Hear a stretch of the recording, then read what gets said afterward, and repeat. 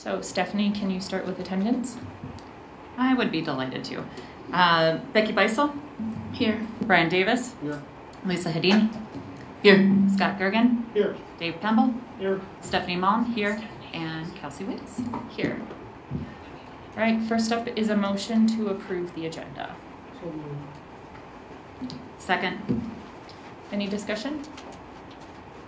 All right, all those in favor say aye. Aye. Aye. Opposed, same sign. Motion carries. All right, the approval of the minutes from the September 22nd regular board meeting. Do we have a motion to approve? So moved. Second. Any discussion? Okay, seeing none. All those in favor say aye. Aye. Aye. Opposed, same sign. Motion carries. All right, in recognizing our visitors, thank you to everyone who is tuning in on Hastings Community TV or who is sitting out in our audience today. And we appreciate you taking the time to follow the school board. So announcements and recognitions. All right, at this time I'll call Craig Beisel up. Our good news for tonight, Craig's been working with the Rotary, and I wanted to acknowledge some folks here tonight that have been doing some volunteer work with Craig, and I have a slide deck that he's given me, so I'll turn it over to you, Craig, right away, and then I know we've got some people that we want to introduce that are here. Very good. Basically, I just got the pictures up there. You can just kind of go through them as you see the need. Okay. So, good evening, everyone. Thanks for allowing me to speak at your meeting briefly this evening. For those of you who don't know me, my name is Craig Beisel. I am with Axia Home Loans here in Hastings. I'm an ambassador with the Hastings Chamber of Commerce.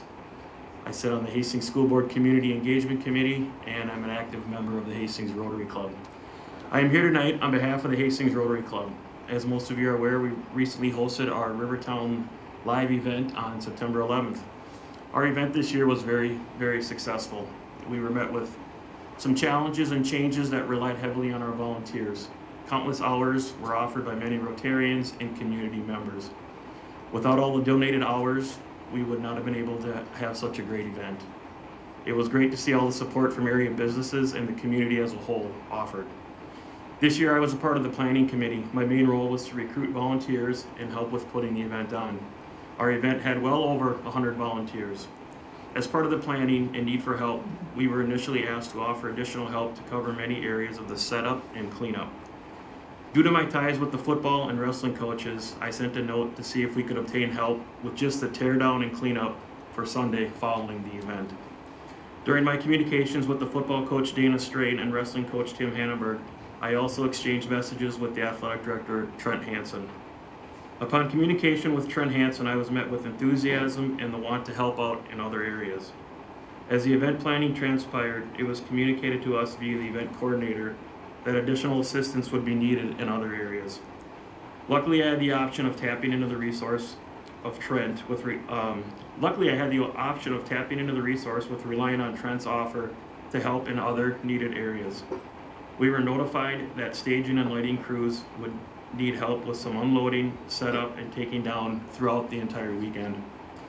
If it wasn't for the athletic department of the Hastings High School, we would not have been able to handle many of the curveballs that were sent our way. The hard work and attitudes portrayed by the athletes and coaches was highly noted by many of the crews.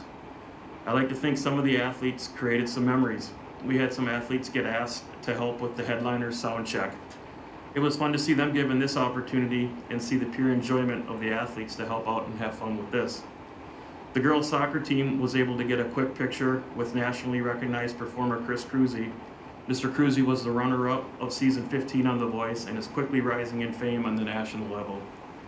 The athletes who helped out during the event showed much respect for the artist's privacy, albeit some were indeed able to see national artists up close and personal. Most of them had no clue who Sarah Evans was, but most had heard of Gabby Barrett. The weekend did indeed seem to get long for some of us. Our stage and lighting crew were light-handed with labor. There were many times the athletes were asked to endure extra work that was not expected. The additional need for help was welcomed by all involved when asked. Sunday during the teardown with the football team, it was expected to have athletes help until noon. The stage handler would have been left by himself had it not been for 6 football players graciously agreeing to stay late. Albeit I did offer to buy them lunch if they stuck around. Of course, after offering them to buy lunch, I realized I had forgotten my wallet. I arranged with Tasha Nelson, the owner of the Busted Nut, to allow me to send the athletes to her establishment on their own, and I would come back later that week to pay. When I went back to pay, it was shared with me how respectful and well-behaved the 6 football players were. The entire interaction with the Hastings Athletic Department was amazing. The help from Trent Hansen in coordinating times with the various coaches and teams made much of my work flow smoothly. The patience and hard work from everyone was amazing. I have received various communications from many members of the community letting me know how impressed they were with how we had coordinated and involved the high school athletes with our main fundraiser. I took a lot of credit with pulling off a smooth event when a lot of the recognition should be given to Hastings Athletic Department, the coaches, and all the athletes who chipped in with positive attitudes and smiling faces. The Hastings schools should be proud of the work and time the athletes put in. They were a part of something bigger than they can ever imagine. Tonight we do have Scott Meyer, Jamie Swanson, Greg Sandkamp, Tim Slatmacher, and Marissa Welch here. I was going to say stand up, but they're cool. What I will say, well, it does bring me great pleasure to be here on behalf of the Hastings Rotary Club to announce and give a donation of $1,000 to the Hastings Raiders Booster Club. The Rotary Club looks forward to more projects and events that will hopefully involve much needed help like the assistance received from Rivertown Live. Thank you for your time today, and I'm happy to field any questions or comments from anyone. Yeah, thank you so much for coming.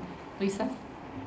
Yeah, I was just going to say thanks for coming and sharing that, because maybe people saw a few of the photos on Facebook, but it's really important to call out that place where we can connect students to our community, and that they are out working hard and being respectful and learning those roles about how to be a good citizen. So thanks for taking the time tonight to come in and talk to us about it. I really appreciate it. You bet, my pleasure. Cool. Thank you. Yeah, thank you again.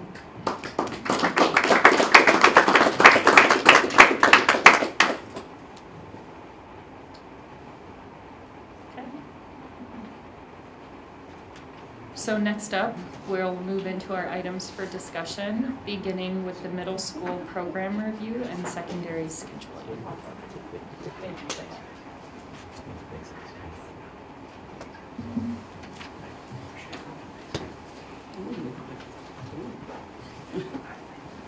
Good evening, school board members. It's a pleasure for us to be here to explain some exciting things that we have going on with. Sorry. Oh no! Hi, Rachel. That was wonderful. I love it.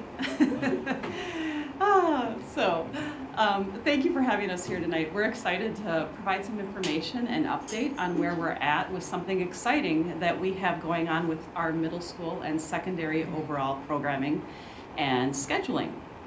So something that's really exciting for us is when we think about the community coming together as staff and students and families, telling us what those daily desired experiences are for students and what they want to accomplish and what our values are.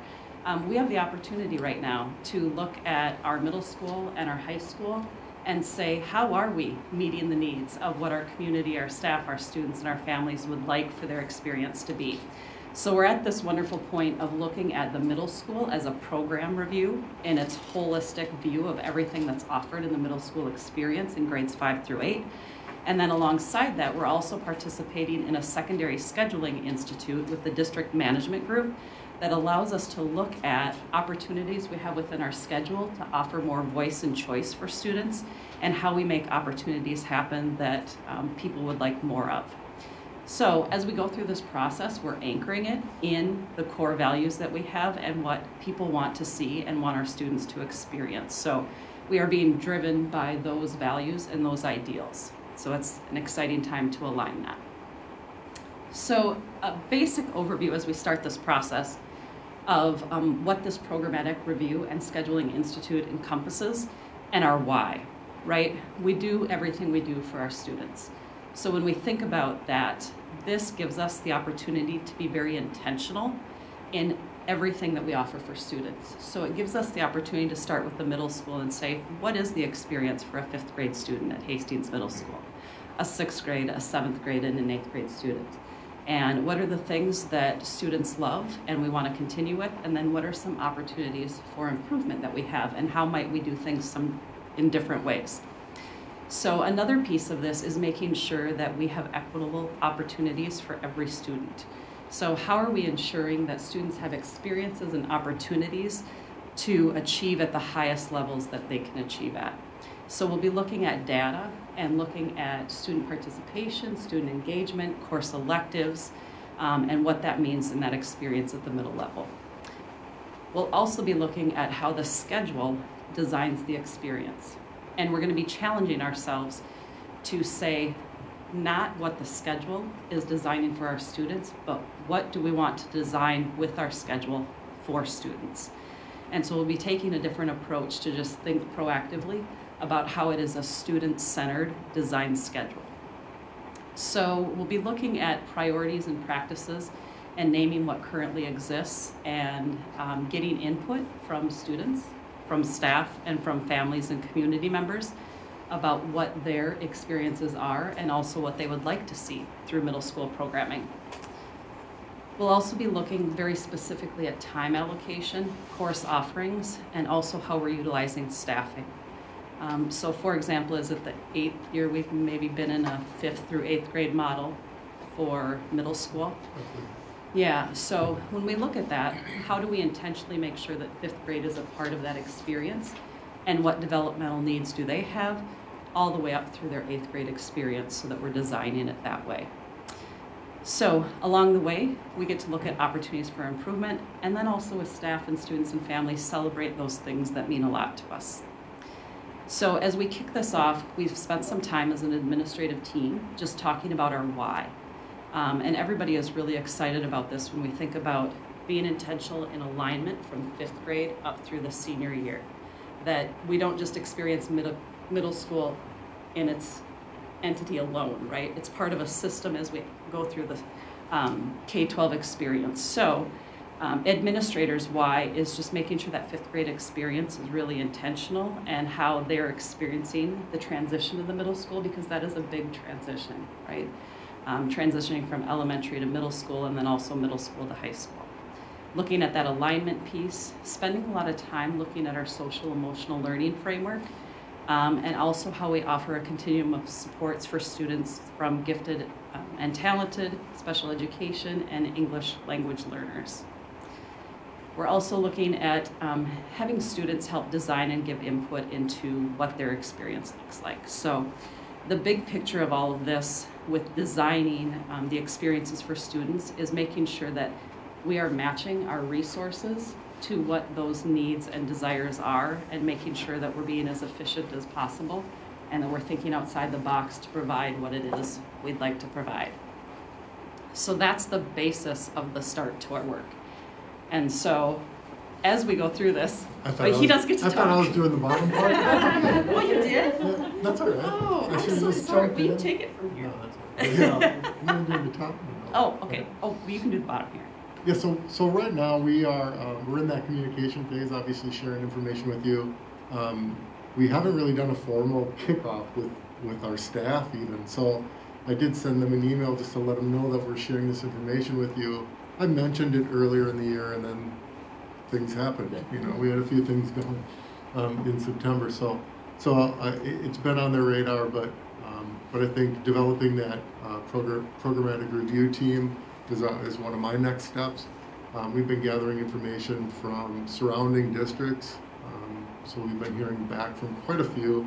Still have a few to hear back from, just to collect that information, maybe to expedite a little bit of that time. When we do have that group together, we can share that information and not have to wait, because it does take a little bit of time for them to get back to us. So I think that developing that middle school team will be another part of that kickoff.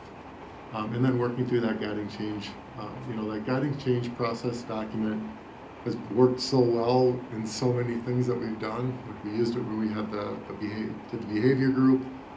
It's just a very unifying process, and I know that I think you all have gone through that in different parts. So a great thing that Bob brought here, maybe it existed before Bob existed, but it was a great thing. So it's just a great process. So look forward to doing that in this part. So that's this month, and then November's just around the corner. Needing to develop the surveys for students and parents and staff to get that feedback on the areas that we want. And you want to mention what we're using for the feedback? Yes, that'd be great. And I forget the name of it though. Panorama. Okay. Panorama. So not having to create Google surveys and do all that stuff, but having a system that's going to collect that information and make it quick and easy to understand. So, but and the middle school best practices, I think that's basically what we'll be collecting from other districts, like what they're doing, but then also really looking at the things that through the American Middle School no, Association. what's the book that we This We Believe. Thank you. Jeez, I should have Teamwork. better notes. I know. And I'm the one that bought the dang book. I forgot.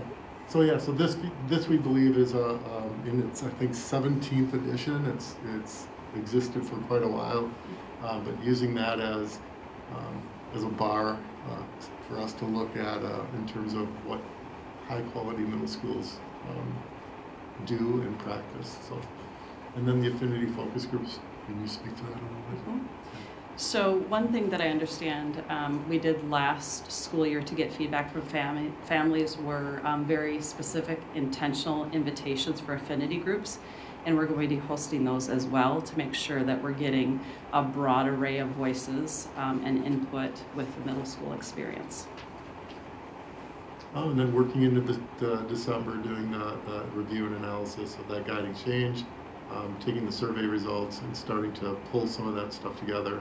And also pulling in those points of pride and opportunities for improvement and maybe start to form a little something at that point with the idea of then continuing the review and analysis into January and then figuring out what our implications for planning will be. So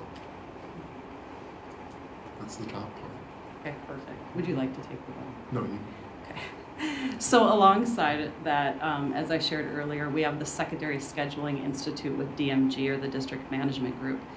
And that is a perfect complement to us going through a middle school programmatic review because, again, we want to make sure we're looking at the holistic experience for our students and not just one entity at a time.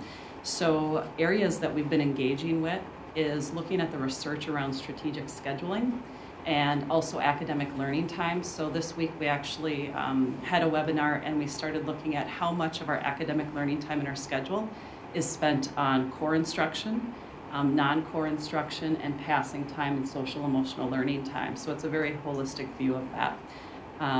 And we're going to be looking at the research and the anchoring of that alongside that guiding change document. So along with looking at overall with our secondary schedule and the middle school program, what are those desired results and what's our current reality, but also what's the anchored research that we know that we're going to put things in place that truly make a difference for our students.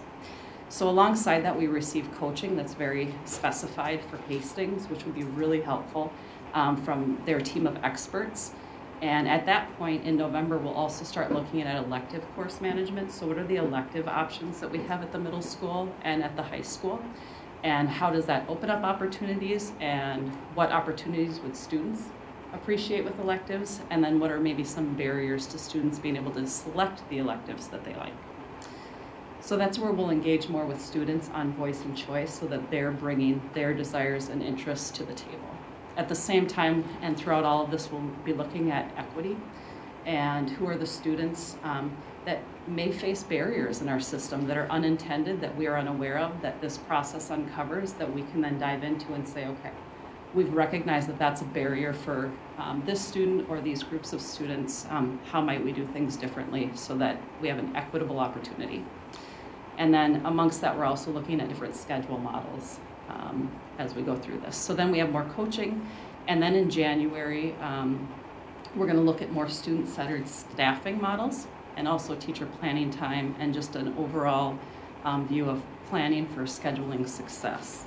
So as we go through this process, and as Steve said, we're just kicking off communication this week that will go public throughout the community, and then also more with the middle school staff specifically because they're in the full programmatic review, whereas the high school is a part of the Scheduling Institute, and that may expand as we go, but we're starting at the middle school with the program review specifically. And what we'd like to discuss is the opportunities for us to keep providing updates to you as you would like to have that information as we progress through this. Because as we think about planning out, if we're looking at opportunities, both short-term and long-term, we would want to bring that to you. So something that I've connected with Superintendent McDowell about are tentative dates that are on the December calendar for you, and possibly looking at December 1st or 15th, along with December 8th, so depending upon your schedules, because by that time we'll have progressed pretty thoroughly into the process to have an idea of this is what we're hearing from staff and students and families in the community, and here's where we're at with looking at what they want compared to what is, and filling in those gaps and looking at how it might. So, and then of course, after that timeline and after we get further into the process in January and then into February, we would continue to bring that information back to you. Questions? All right, thank you. Does anyone have any questions? Oh, I was just gonna ask Rachel, because I don't think you had a chance to talk about rigor as you went through the list. Could you just share a little bit about how that looks in the Scheduling Institute? Yep. So the concept of equity and rigor is looking at making sure that all students have access to high levels of rigorous learning that they need. So it's synonymous with just making sure that every student has the ability to achieve at the highest level that they can. And how are we offering a schedule that provides that? So making sure that students have, let's say they max out on course credits by the end of their junior year, right? How are we still offering rigorous learning opportunities that are personalized for them their senior year, or something that's challenging depending upon levels and needs of students for various courses? Mm-hmm. I was just going to ask, when you come back to us in December, what do you expect success to look like? Is it check boxes by these items, or a deliverable, or what? How will we know that things are going well? That's number one. And then number two, what if any roadblocks do you have right now to starting this? And is there anything that we can do to help? Ooh. Great questions. I mean, I think a big measure of success would be having that programmatic review team being in a place where we would be a lot more clear on what the feedback is from our focus groups, and I'm just making up kind of off the top of my head. This is a bigger question probably that I can answer thoroughly right now, but I do think having that information along with the points of pride, along with that, to at least have options that we can be looking at that time. Is it best to have semesters? Is it best to? I mean, I know we've had trimesters. You know, all the questions that are going to come up during this. I would hope that we would be in a spot where that would be clearer than it is right now. I'm pretty excited. I just want to make one comment about the Secondary Institute. Is that the neat thing about that, in the three districts that I've been in my career, I've never been in the same room, and I've always been at the middle school. I've never been in the same room as the high school in terms of planning. So for us to be in there, that 5-12 alignment, I still also say we should be aligning down with the elementary too, but that's a whole nother can of worms. But that 5-12 alignment, like, are we doing the things that we need for kids before they leave us and head to the high school? and being in the same room with that team is powerful because we can have some pretty high level conversations and do a lot of that work there. So it's a neat thing. I don't know if you have any other specific things that you think would be success. Yeah, I'm excited to hear what those points of pride are, and then look at that alongside the data that we have to say what are we really offering and what does that tell us about who we're serving well, who we can serve better, and then comparing what we know that to be along with our stakeholder engagement, right? So are we listening, and how do we listen to the students and families and look at that? So I'm just excited for that process because I think that's where the meaningfulness of this will come in, is designing what it is our community would like us to provide students. So, and as far as board, as what you can help support us through, I think is the opportunity to provide you updated information and for you to be able to ask questions and help guide us through what you would like to know more of, so that we can be providing you the information you would need as we look at this, not only short term, but long term as well. So my question is, in terms of, first of all, this is great. I mean, it's a great start. I feel like it's been a long time coming. And I agree, at some point elementary needs to be folded into this as well, but let's start here. In terms of overall, do you have any picture of what type of long-term timelines you've got on this in terms of goals? We already know there's a gap. There's an obvious gap between the middle school and the high school. That's why we have performance issues with the freshmen coming in, right? So we're trying to fix that. Do you have any goals in terms of how long you see before we'll be able to get to something tangible and measurable with results with our students going from 8th grade into the freshman year? Because that's the one where it seems to be the biggest issue. And a follow-up to that is I don't see anything on the matrix here. Are there considerations being given to anything behavioral at the middle school level that might be creating a ripple as they move from the middle school into the high school? Yeah, those are solid questions. So I think about that 8th grade to 9th grade experience. I know the high school is starting those conversations with the freshman academy, and I know the middle school is engaged in that as well. And I think what we really need to drill into is what is the specific evidence that we know of as to who might be having the need for more supports, if it's behaviorally, social, emotional, or academically. How do we know our students are in the middle school, and what do they need more of to feel that they're ready to be successful as a freshman at that high school for that transitional year? Because there's a significant change developmentally and emotionally and academically during that time period. So I think it's really looking at and hearing and listening to the students about what truly are those opportunities for us to say how might we do it better and what are we doing really well. So I think behaviorally that is wrapped into the social emotional piece. So we did engage in some of those conversations already this week about how our students speak to us through behavior, right? Sometimes it's visible, sometimes it's invisible. So what are those social emotional behavioral supports that we need to support? And the middle school had great conversations about advisory and the intent of the advisory and the very purposeful and proactive programming that they're doing with counselors going into advisory times to provide those grade level skills for students. And so we'll be looking at that and asking what is that scope and sequence, so to speak, or what is that alignment for those skills to be both proactive in social, emotional, behavioral supports throughout our entire system and not just middle school. And that will provide the opportunity to go, okay, so even 4th to 5th grade, what are those social, emotional, behavioral support skills that we can offer students to help them all be successful? And I'm going to just draw just a line over to Scott's question, kind of attached to yours. When he asked what you can do to support, and I think the biggest thing is to have an open mind and to challenge what are maybe commonly held beliefs. So my heart is racing right now after I heard you say that there's an 8th grade gap and that we have to fix that when they get to 9th grade.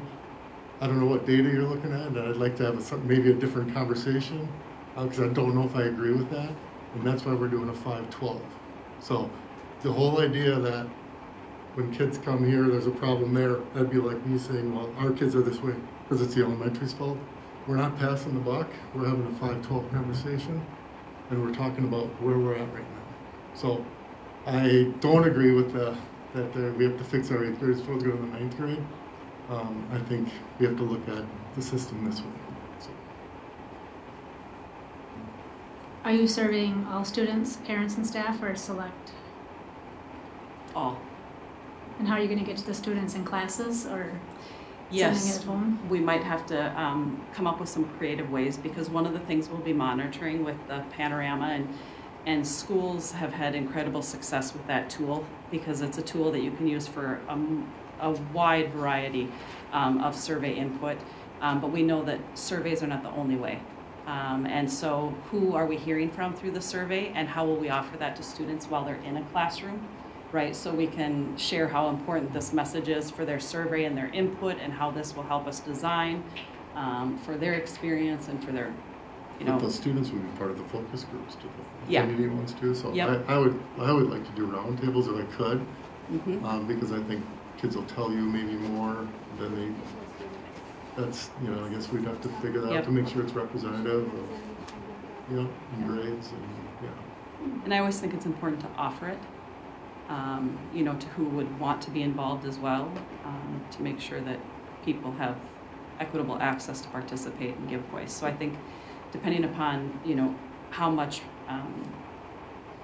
information we're getting, we may need to do more of one thing or another to make sure we're getting the solid feedback. So that's where the timeline may adjust a little bit too, because we don't want to rush that process of that feedback. So we want to make sure that we're getting the information we need to make solid programmatic decisions, because these opportunities don't come around very often, right? To really look at the system as a whole, and then start with middle school and see how it connects with high school. So.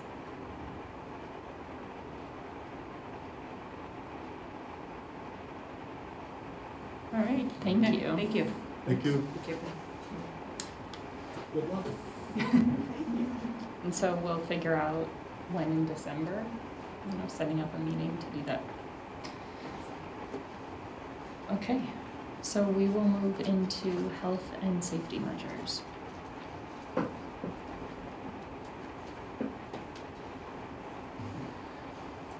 All right, so I'm bringing this one to the board first as a discussion, and if the board so chooses to move it to, move parts of it or some of it to action, to kind of give an overview. We've had questions come up about clarifying just with regard specifically how long do we stay in masking, and that's one thing that as we look back through that resolution, that once we moved to masking, we weren't essentially all that clear about when the number drops below a threshold point, how long are we going to stay? Is it the next day? Is it a certain amount of time? So that's the gist of this. So the slide that I have up now is just starting with, in the original resolution, we started with masking 2-year-olds through 8th grade, and then as of October 11th, we moved to 12th grade. So now we've got all of our students in masks, and that's where we've kind of had some of the questions resurface is, again, how long do you stay? And so you'll see that under current timeline specifics, I've added that bottom recommended addition, which simply says face covering levels remain in place for a minimum of 2 weeks from the time that 14-day per 10,000 case drops below a threshold set point number. Simply meaning at this point, right, so 50 is the number for the high school. If it drops to 49, what we're trying to avoid is we go out mask 1 week and then in mask the next week and out mask, because that's been the concern on the other hand that people brought up. So it's a great question, and it's been a great question to be raised. How do you clarify this? Because I know people have questions about what's that going to look like. So this would be my recommendation. Like I said, this is really the discussion, and if you so choose and would want to move it to an action, then that would be my recommendation to make a change or adjust this to make a change. But I wanted to make it clear that this has come up as a point of questioning from the community, and so I thought we should address it. Yeah, thank you. And I think one of the confusing points is that in our original resolution, we said that the decision would remain in place for a minimum of 2 weeks. And so then the question was, did that mean that 2 weeks from when masks go on, they will be on for at least 2 weeks, or was that related to once the number drops? And so trying to clarify that. So, do board members have comments on this, questions, concerns that they would like to discuss?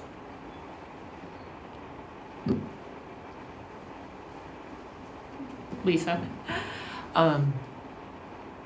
I had not thought about it until I saw this in our board book document that it was coming forward, because my understanding, not that it was clearly communicated, was that we would have 2 weeks of data before we switched out. And then we went to C on the call. We could go to more, levels could be increased on a shorter interval. So we did not need 2 weeks of data to increase, but we needed 2 weeks of data to decrease. So my original understanding aligns with the recommended addition. I can appreciate that it could be read a different way, but that recommended addition, it aligns with what I thought we were saying. My question is, first of all, I would change it from the time, the 14-day, I would say from the date, the 14-day. And then I would also want clarification on the face covering levels will remain in place for a minimum of 2 weeks. So that infers that it could be longer than 2 weeks. Why? So let's at least discuss, why could that be longer than 2 weeks? And if it does need to go longer than 2 weeks, who makes that decision? Is that something that the board has to do? Or is that something that we have empowered the superintendent to do? I think it's the latter, that the superintendent is empowered to do that. But maybe that's just my understanding, so I'd like to just talk about that a little bit. I agree with that. Should be in place for 2 weeks unless specified per building or by superintendent, because I don't think that we should have an emergency meeting to increase the 2 weeks unless the numbers are spiking up again and that we have to go back another day, or restart the date for the 14 days. Because then if we have inconsistencies, one time it was 2 weeks, one time it was 4 weeks, one time it was 3.5. We don't have that consistent data of why we chose that. So would one of our concerns be, I am curious about the minimum of 2 weeks as well. Like Lisa, the intent behind it, I saw the 2 weeks, and I agree that that's where I saw our original intent. But if we say a minimum of 2 weeks is the thought, let's say we fall to 47 and then we're at 46 and then at week 2 we're at 49 and we're seeing ourselves eke up. I assume that's where we're saying a minimum of 2 weeks, because we're not going to say, well, it's been 2 weeks, but by next week we're going to have to hit that 50 threshold again. I'm assuming that's where that's coming from, but I would like clarification. That's the intent of leaving it at a minimum, is if you're seeing a trend go up, again, the idea is to not be jumping in and out of a masking, unmasking. So I think your example is exactly what we're talking about.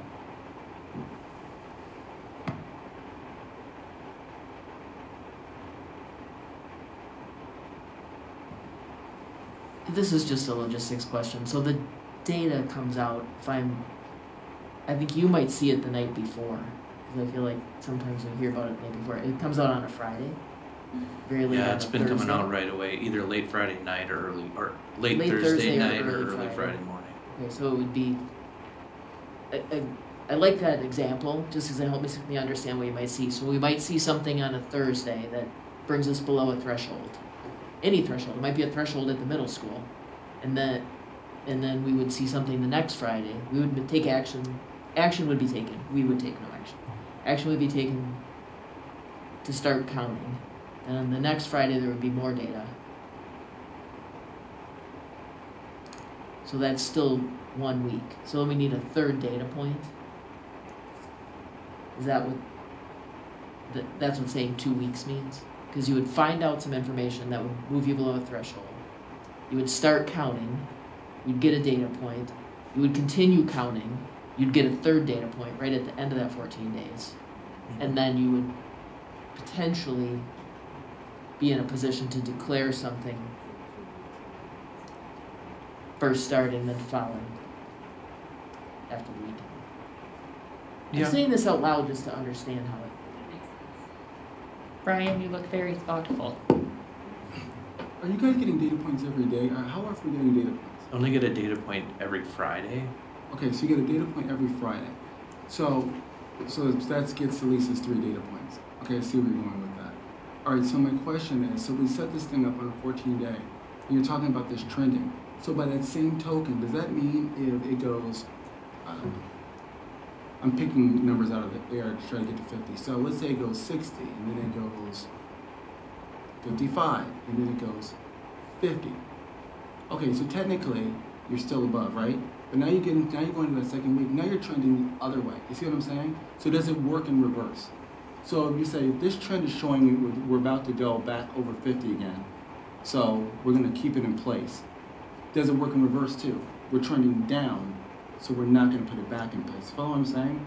Does it work backwards as well? Or only forwards?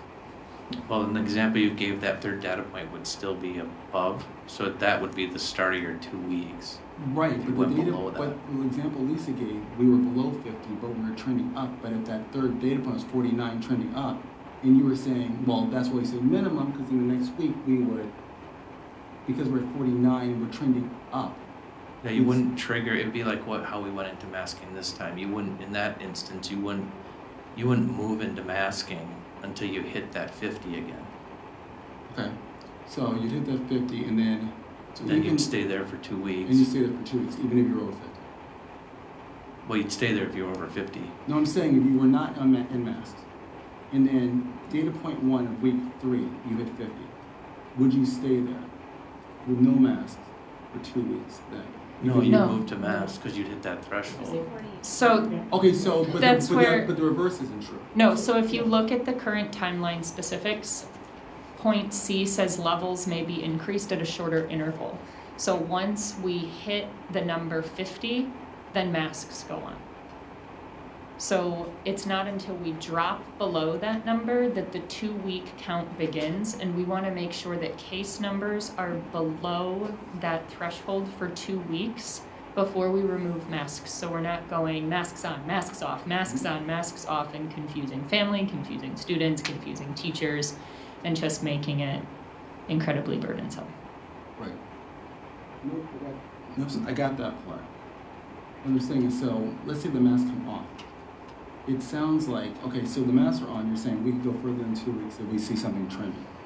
If it's the opposite, and no one's wearing masks, and then you get to that 3rd week, and again, you don't want to go flipping back and forth, right? But what you're saying is, if the masks were back on, you might flip sooner than the other way around. Right. Okay, my understanding is if we're not in masking at any level, we're watching the threshold. Nobody's counting weeks. Got it. Nobody's counting weeks. We're not masking. All we're doing Got it. is watching for the threshold to be passed. When the threshold is passed, guidance is given. Got it. The only time you're watching it is when you're nearing the chance where you might come out of mask into an unmasked condition. And when you talk about the 3 data points, you're talking about the day that the data comes out that would move us below. So we're in mass right now. The day it would come out where it puts us below, that's our first data point. We know that's going to be on a Friday. So then 7 days we later. start counting on Monday. So then the next Friday we get our second data point. Then go to the next week, start on Monday. We get our 3rd data point on Friday. And then the first time that a change could be made would be that following Monday. Okay. What about, we've got some major holidays coming up. What about, do we want to give any thought to that around, what about over Thanksgiving?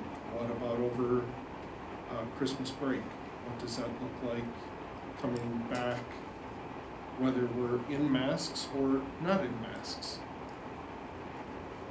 Do we still stick to the same numbers?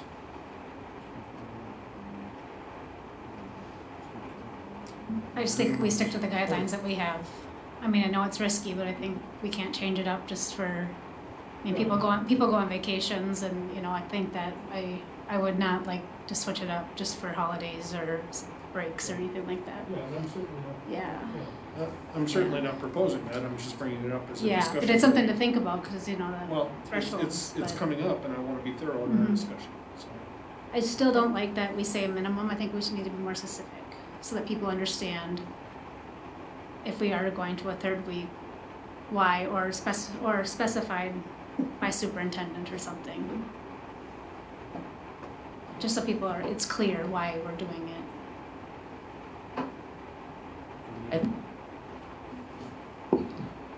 Not knowing what the exact reason would be, I'd be hesitant to start laying out those specifics. I think that's why you put something like minimum in there, so that people know for sure you're gonna be in there 2 weeks. I think as we get through that, that's where it becomes incumbent to be communicating with folks, you know, and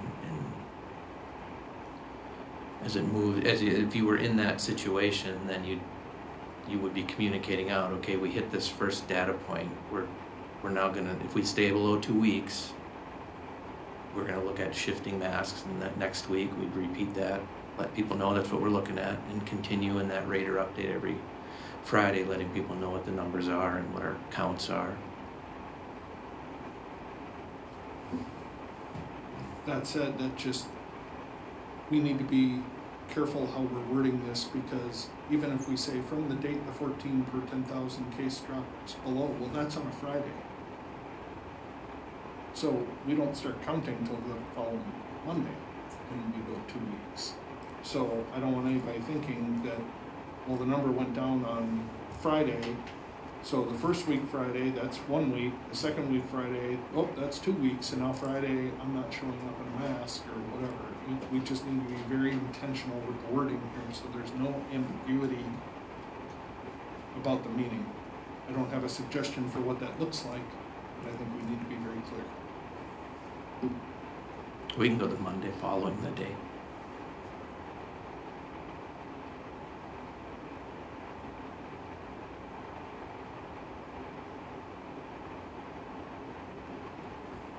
And refresh my memory on the entire original document, because I hear your point, Becky, about making it clear that this is a superintendent's decision only because scheduling an emergency meeting and holding an emergency meeting is not responsive. It's not a good way to run this particular ship in this case.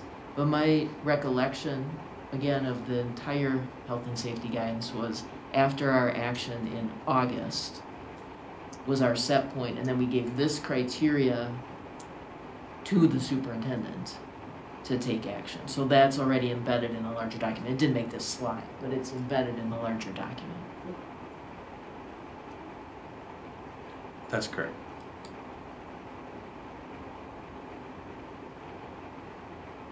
Yeah, and I fully support Becky's idea of putting it in the superintendent's purview, because he's talking to the administrators, he's got his fingers on the pulse of each of our schools and the numbers that we're getting and how it's trending and talking to other schools and all of these pieces of information that we don't have.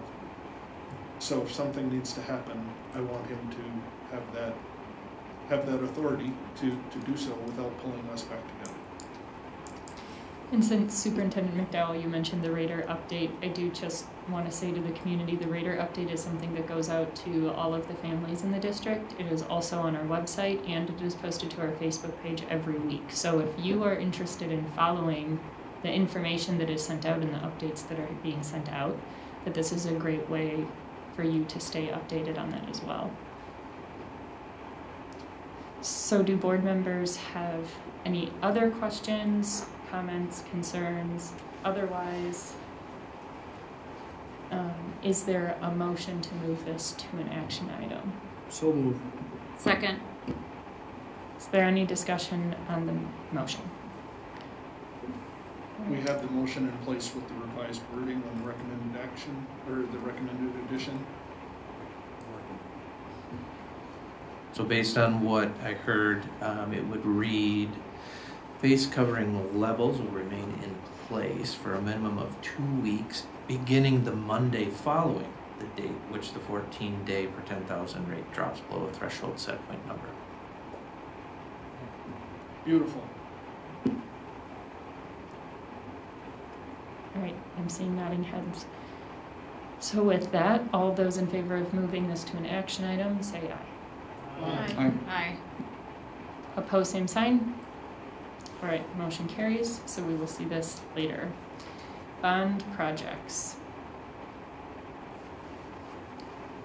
And so just as a note, the agenda was posted on Friday. Our facilities committee meeting was yesterday. So there has been, so now the updates have been added based on the facilities committee that occurred yesterday. So we did want to give an update on where we are with bond projects. As people know, we're coming into the final stretch of what can be spent and what money is left, and so the facilities group has been working hard to try and get in front of the whole board topics for discussion, so we can come up with what the final projects would be that we would be taking on as part of the bond project update. So just to give some background, and Jen Subert, correct me if I misstep anywhere, please. But bringing some history to this, the total, you can see the total bond revenue there was a little over 48 million. The amount that we've expended since September of this year is just under 39 million. And so we have a little less than 12 million left. And of that, the amount that is considered uncommitted towards projects. So we've got 11 million total, but we've got some projects that are in process, and those have committed dollars to them. So there's a little over 3 million that is considered uncommitted at this point, meaning the board hasn't taken formal action on what those projects would be. So the deadline, and this is important, and again, having you understand why are we bringing this now, is we have to meet a final deadline of spending our bond project dollars by March of 2023. And so when you look at timelines for everything from planning phase, design phase, bidding, timing out when construction can actually take place and when we can do some of this construction because we're bound by a school year in summers, we really need to have our spending allocated by November of 2022 in order to meet that final deadline.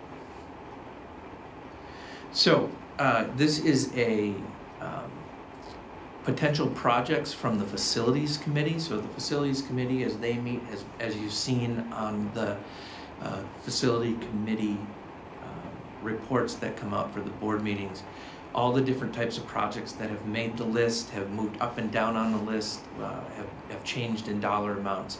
The facilities committee spent time this week, as Chair Waits discussed, coming up with what would be a priority list based on, one, the dollars that are left and the projects that are potentially in the hopper right now.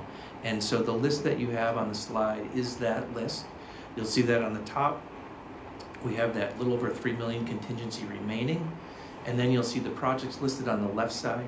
The middle column is the projected cost for each one of those projects. And on the right-hand side, if you subtract from the 3 million working down, you'll see what's remaining if those projects would go into play. And so at this point in time, we can walk through those projects as far as what the scope of them are. And we do have members of the facilities committee obviously here. We've got Jen Subert here so that the full board could ask questions about what and all that entails. Yeah. Just going back to the last page, so we were at 11.8 million remaining. Uncommitted is about 3 million.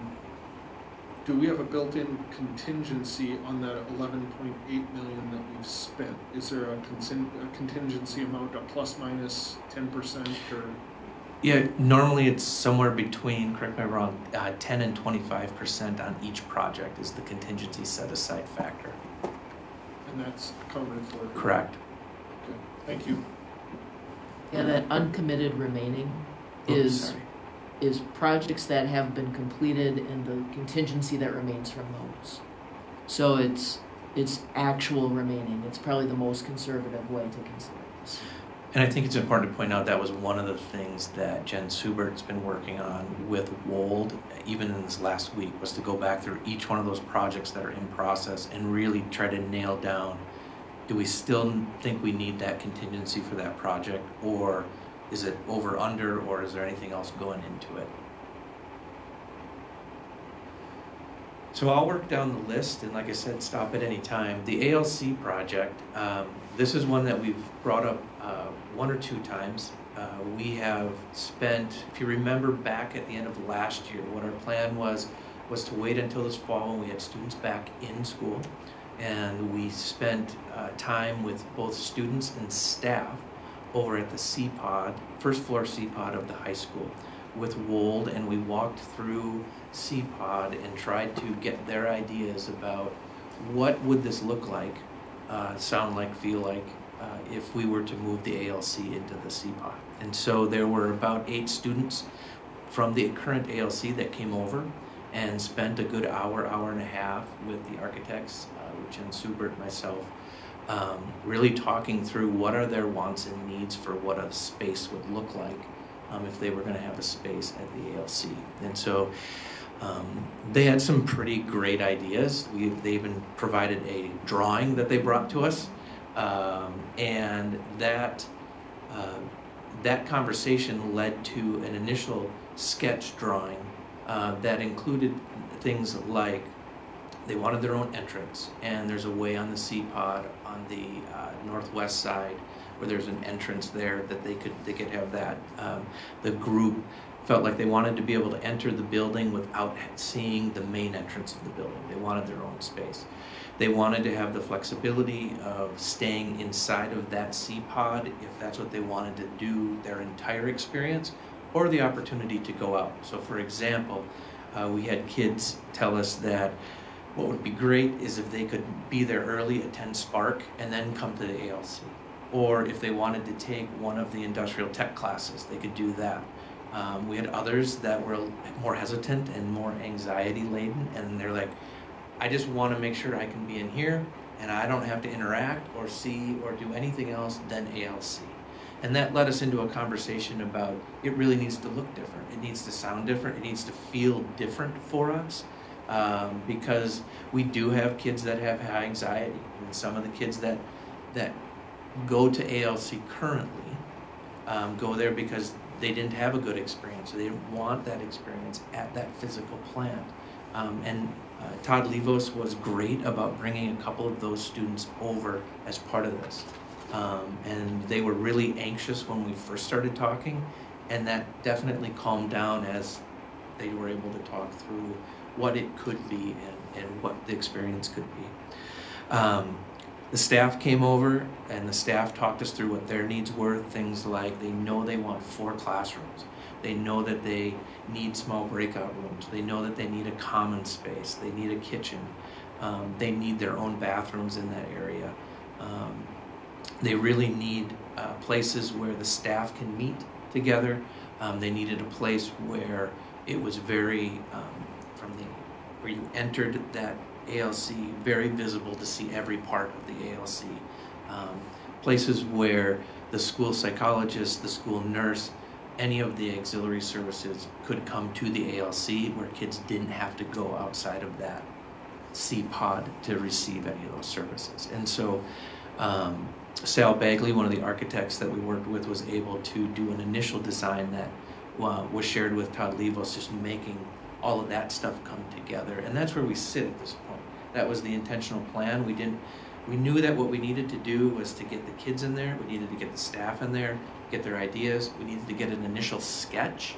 But at the same time, we didn't want to share that initial sketch too far until we got to this spot to have this conversation. Because that team's going to want to go back and refine that sketch and make sure it truly is.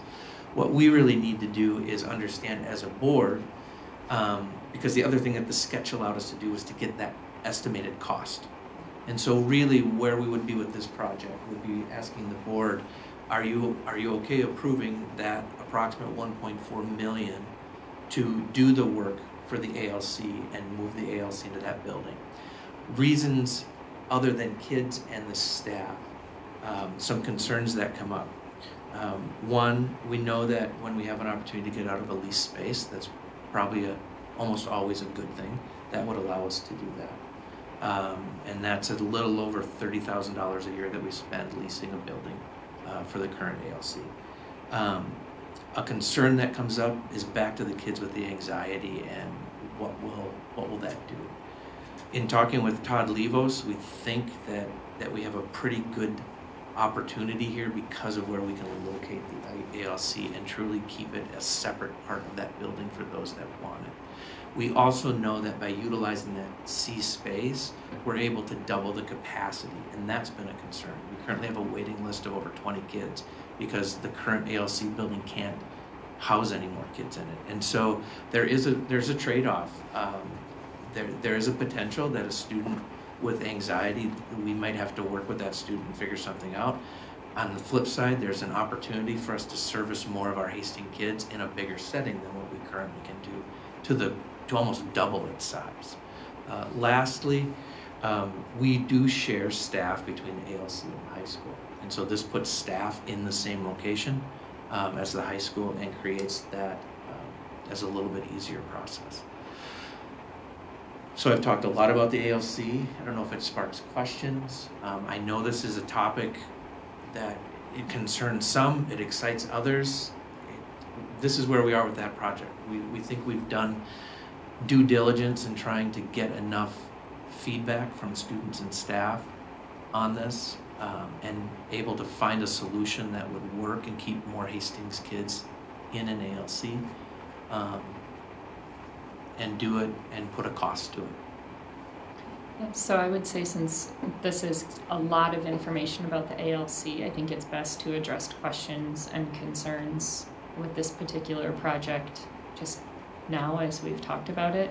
I know as a board member, one of my biggest concerns with moving the ALC to the high school has been for those kids who have left the high school for a particular reason. I will say at the facilities committee meeting yesterday, as we talked about the different input students have, so while there were only 8 or 9 kids who did the walkthrough, that drawing that was come up with was actually come up with by a much larger group of students in trying to come up with this design. What do they feel comfortable with? And the engineers at Wold have really been working to support those needs and those concerns. And after hearing the input that they gave, I feel far more comfortable with this than I had before.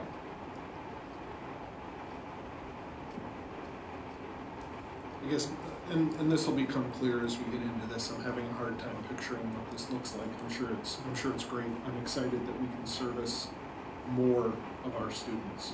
That's a great thing. The sights and sounds of an ALC are probably, I haven't spent a lot of time in there, but they're probably different than our normal high school sights and sounds, you know, with bells and all of that. So will they be more isolated with that? And then also another door, another way into the high school. We have to look at security on that as well. So yes to both. That was part of the whole. That's why I shared with what it'll sound like, feel like, look like. Yeah, that actually came up from the kids, and for all practical purposes, the C-Pod would become its own entity, where it wouldn't have the bells ringing. It wouldn't have the intercoms unless the teachers turned the intercom on for when they needed to do safety drills, things like that. It would have dimmable lights. It would really be its own experience for those kids. As far as if you can imagine entering C-Pod the way that this looks right now, actually one of the entry doors would go away, so there'd only be one entrance in and out to CPOD, and then that glass area would, whether it would be frosted or be covered, so you wouldn't be able to, it wouldn't be fishbowl in, fishbowl out, it would be its own piece. And then the bathrooms would actually sit just on the inside of that, so they would have their own access to their own bathrooms in that space. So it would really be its own entity inside of it'd be a building inside of a building is what it would be. Just one more thing I wanted to ask about is the need for a kitchen. Is that for training, or what's the idea behind the kitchen? I know I don't have a great understanding of what that would be. Yes, and it is, from what we understand, the current ALC has a kitchen. So while there isn't a lot of current cooking or things like that go on in it, I think it would be more like a kitchenette type piece where they do need, because they do art and they do science, and they do, the kids bring their lunches, they heat their lunches up there, they need to clean dishes, things like that. It would be more of that. I probably shouldn't call it a kitchen as a full kitchen. I think they're thinking refrigerator, sink, microwave. I don't know that it would have a stove in it, because they don't do that part.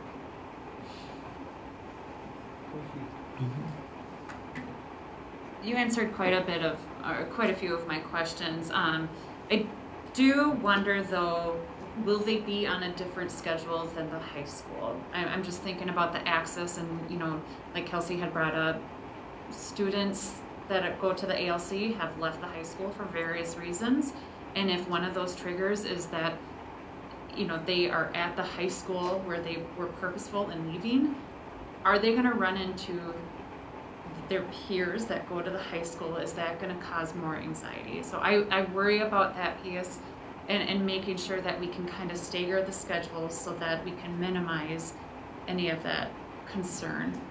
And then maybe this is a dumb question, but access to the gym, access to, okay, still on. I like the idea of, the teachers being able to move in between the ALC and the high school, and that it's its own little space. I do worry that it's going to become a little bit more isolated, and kids might not venture out a little bit more too, but they're there to learn too. So it has its pros and its cons. My biggest issue is making sure that we do everything that we can to minimize that anxiety in the children.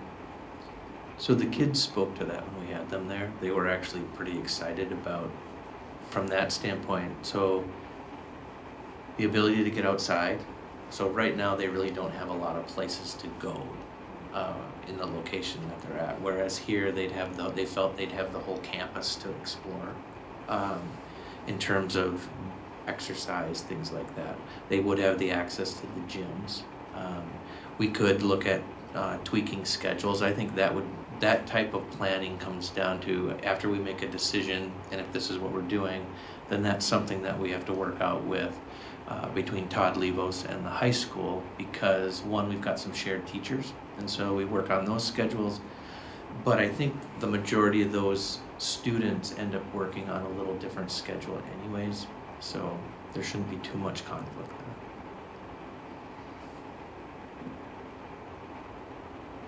Are there any other questions or comments on the ALC before we move on to the other projects on the list?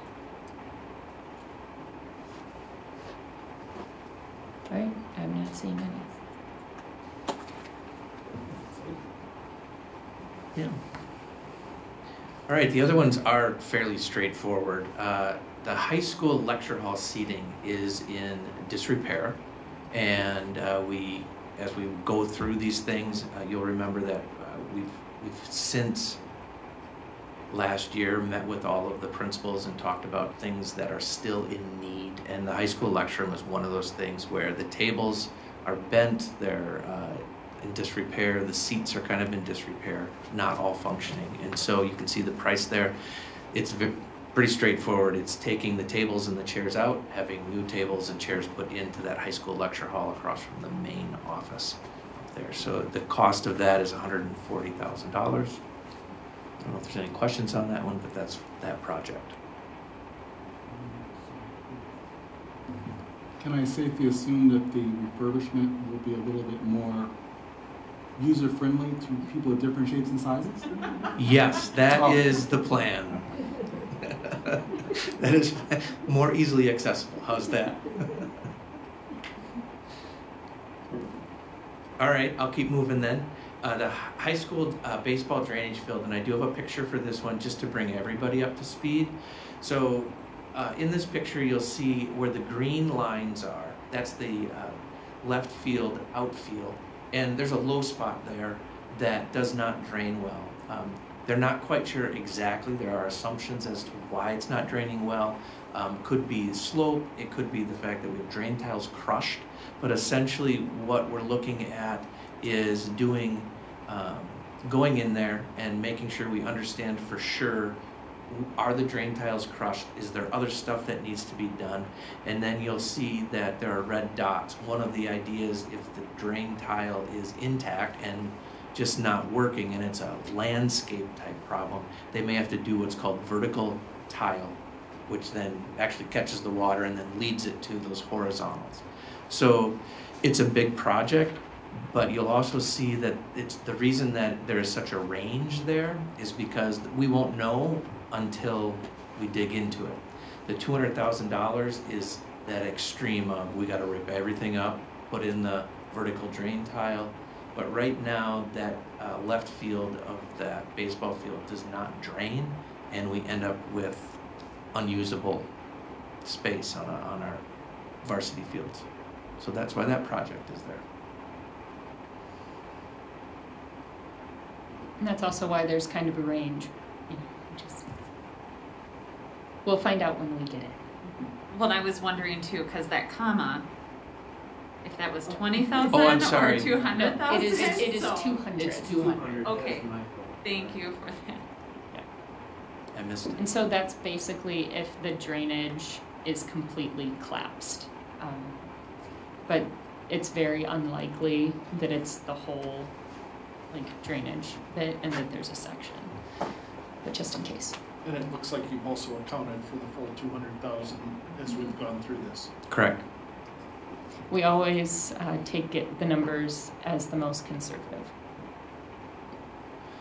So then the next one is the middle school track replacement. And depending upon how much of conversation over the last 2 years people have been involved with this has been something where it's looked at replacing the entire track, replacing less than the entire track, not doing anything. What was discovered here was that in order to replace the entire track, you would have to actually dig up the base and replace about 4 feet of the base in order to get to the spot where we'd be able to put the track down and then the rubberized actual track on top of that. That came in at well over $1 million, and so the facilities team has come back and said at this point it probably makes more sense to replace the rubberized track and get that done, and that comes in just under $500,000. How long does that normally last? Do you remember what they said, Jen? Well, this is where, and I'm not going to be able to answer that question specifically, but this is the values-based conversation, because if you wanted it to be, like we relatively recently redid the high school track, and that foundation was how you would design it, you're going to get decades of wear. So what we don't have at the middle school is that foundation, right? But we have a track that's been there for decades and has not had, it's not in great repair because the surface has just been the surface, but we haven't seen substantial geomechanical shifting and subsidence. So there is a level of risk that says, all right, we're not going to commit $1.5 million to a middle school track. And we're not going to allow it to degrade to the place where we can't use it anymore. what we're proposing here from the facilities perspective is we'll resurface it and assume that the foundation that's worked to now is gonna hold. We could be super wrong, and it, you know, we could be back in 5 years and go, wow, that was just a terrible idea. But again, we have decades in place on that site, so we're proposing that we accept that risk to maintain a facility that we heard, because the initial question was, how much does that really get used? What we heard back from Trent and the community and Pinecrest and middle school is that it is used. It's definitely an asset.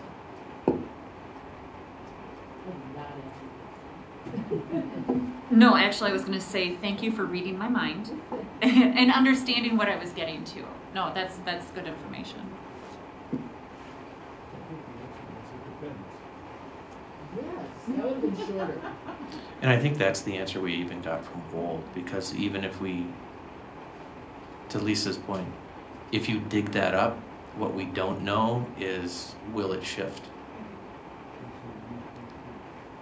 Well, it's a fair admission on Lisa's part, because I can tell you from coaching track the last few years, it is shifting. So when you redo it, it's going to keep shifting. And I can tell you specific spots in the track that are going to keep shifting. So it's going to happen again. It's just a matter of how long it takes for it to happen again. It's gonna, because the base is compromised. So it's just a matter of how long it takes and how much time we get out of it. Kind of like trying to get a few more miles out of the older car if we had to buy a new one. So I get it.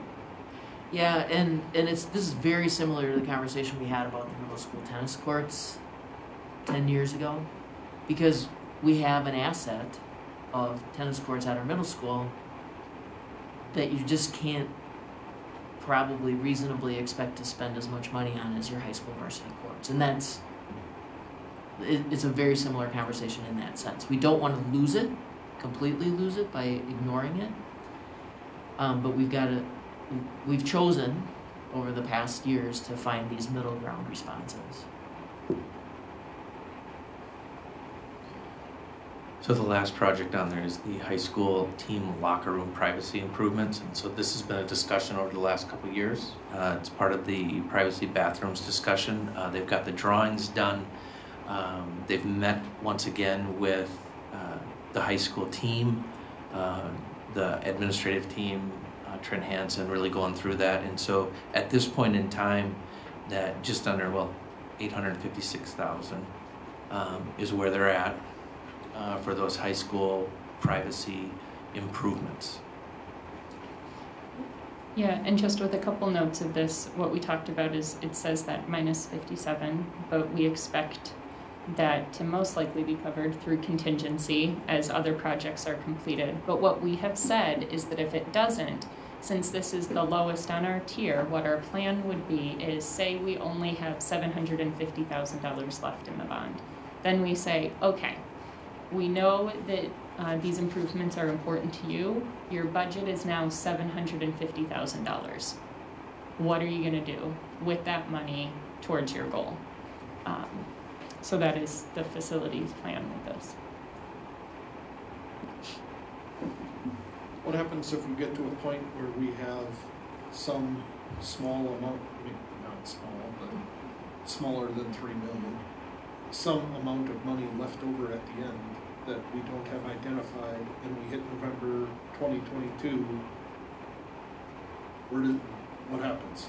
Yep, so we have, there are two things we are watching. One is, we know that as we move through even this budget adjustment conversation, we have technology needs. We still have technologies identified in the bond as things that we can spend money on, and we know that we have technology improvements.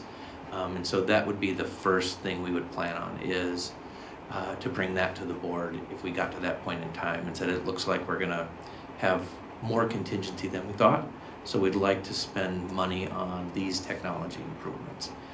If we had a lot more than that, the other thing that we've looked at is the potential of those building signs in front of our buildings, looking at updating some of the signs in front of the buildings.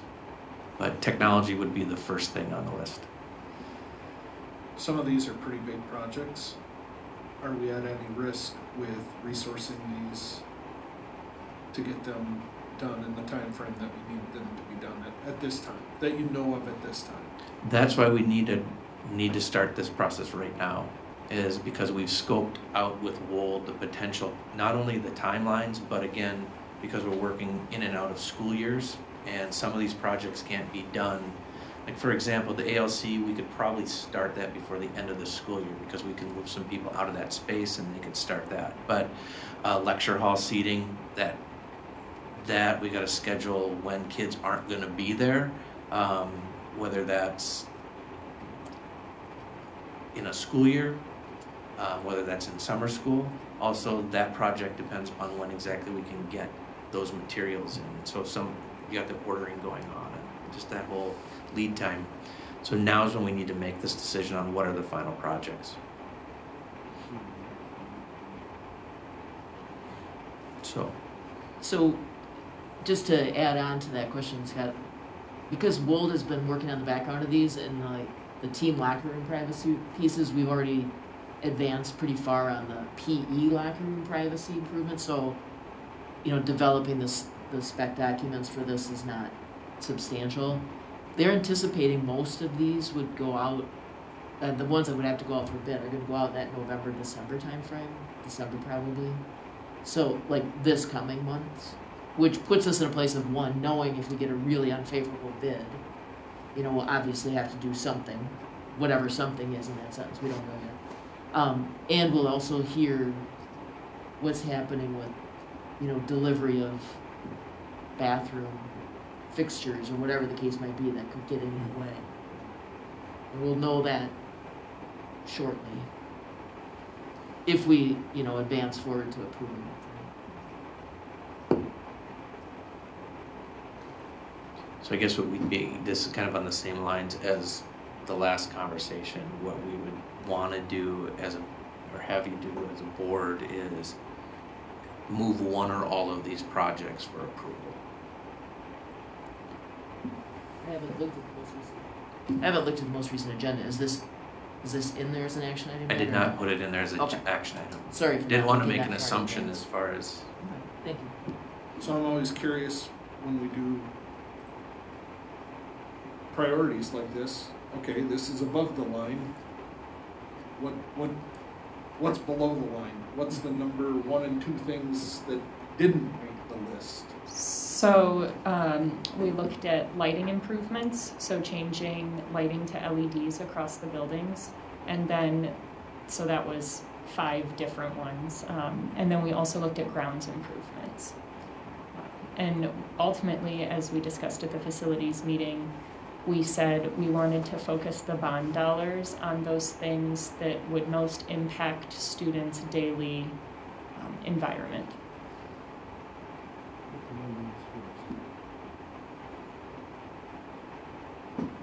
Yeah, that lighting one in particular, I wonder if that wouldn't fall under our long-term facility maintenance.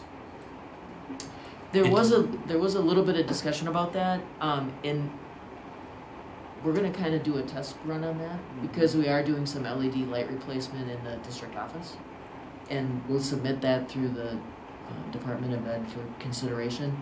My understanding is that there is some language that's specific about lighting not qualifying unless you're at the end of life of the fixture. So it's just a question of figuring that out.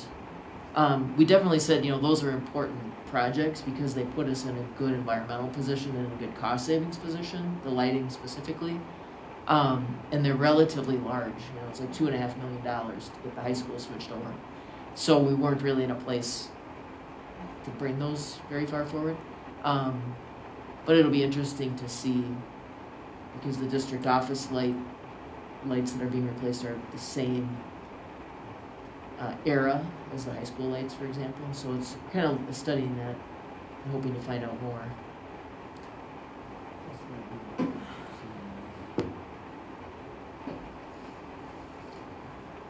So with that, are there any more questions or comments about these projects, or do we have a motion to move these projects for approval as an action item? Second. Any discussion on the motion? just a thank you to the facilities committee for all your work on this, because I know that it was a lot of work and a lot of hours put into all of this and everything that has come before this too. So thank you so much.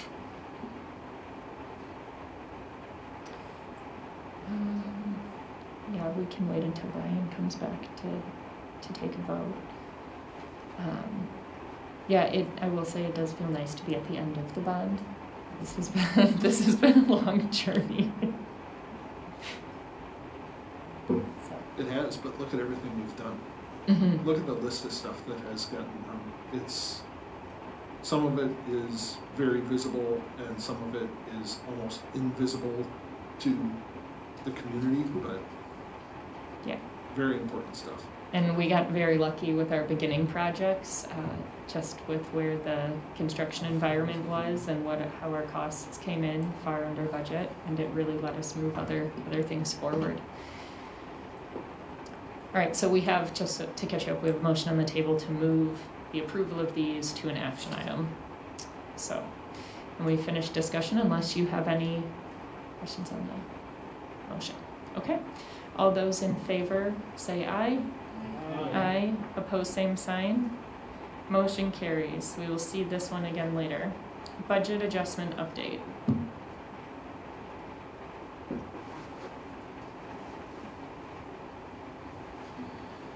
Okay, we'll keep going here. So just a reminder that we've been working on this guiding change document for budget adjustments for this year. The items in yellow are things that we talked last at our work session and have been either moved into desired results or have been modified based on the information that I had gotten back from people. And so we had this in the packet. I don't know if there are any additional comments or conversations on this slide. I didn't get any feedback after the adjustments. So what I wanted to do tonight is just give you some updates of where we are, because that was one of the things we talked about as we moved through this progression, where we wanted to give updates to the board. So the 4 big topics that came out of our work session conversation were: 1, taking a look at middle school athletics and activities. So Carrie Gore is looking at that. The request was, can we go and see, find out from other districts that have moved any type of athletics out of the K-12 environment into something else. What does that look like to people? What's it feel like to people? And what's the cost benefit? Are they seeing what they thought? So Carrie Gore is running with that one and investigating that for us. From a technology committed bond, we just had a little bit of that conversation, with the leftover dollars. So right now, Missy Williams is putting together 2 things. She is putting together that cost analysis of what will it cost us on an annual basis to sustain our one-to-one initiative, as well as all of our classroom technology, so the smart boards. So she just got done meeting with a company called CDW. We use them a lot for this type of thing. Getting prices. She's waiting to hear back on a couple of the classroom sets, but she'll have options for us there, so we'll know more of what that means with regard to technology. Then with regard to right sizing, Jen Subert and Kathy Moen and I are working on making sure that we have all of our numbers organized, all of our staffing numbers organized.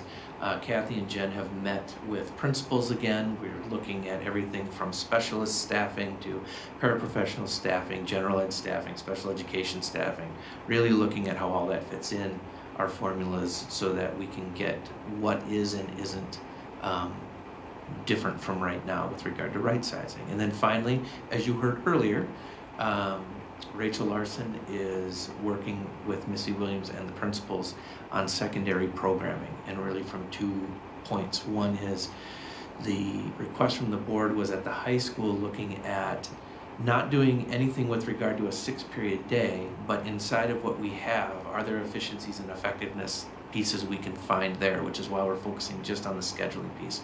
And the middle school is really working more on the programming. What does that look like?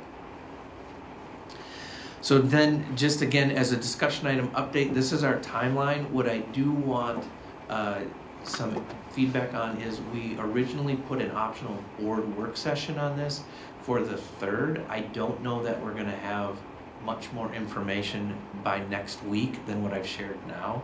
So I wouldn't recommend, unless people have something they really want to talk about, I wouldn't recommend we move forward with that one.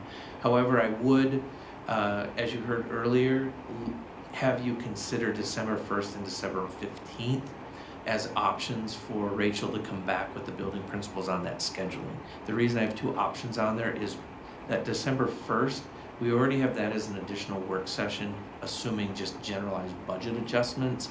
And my concern would be that that secondary scheduling conversation is probably a big enough conversation to have on its own, potentially.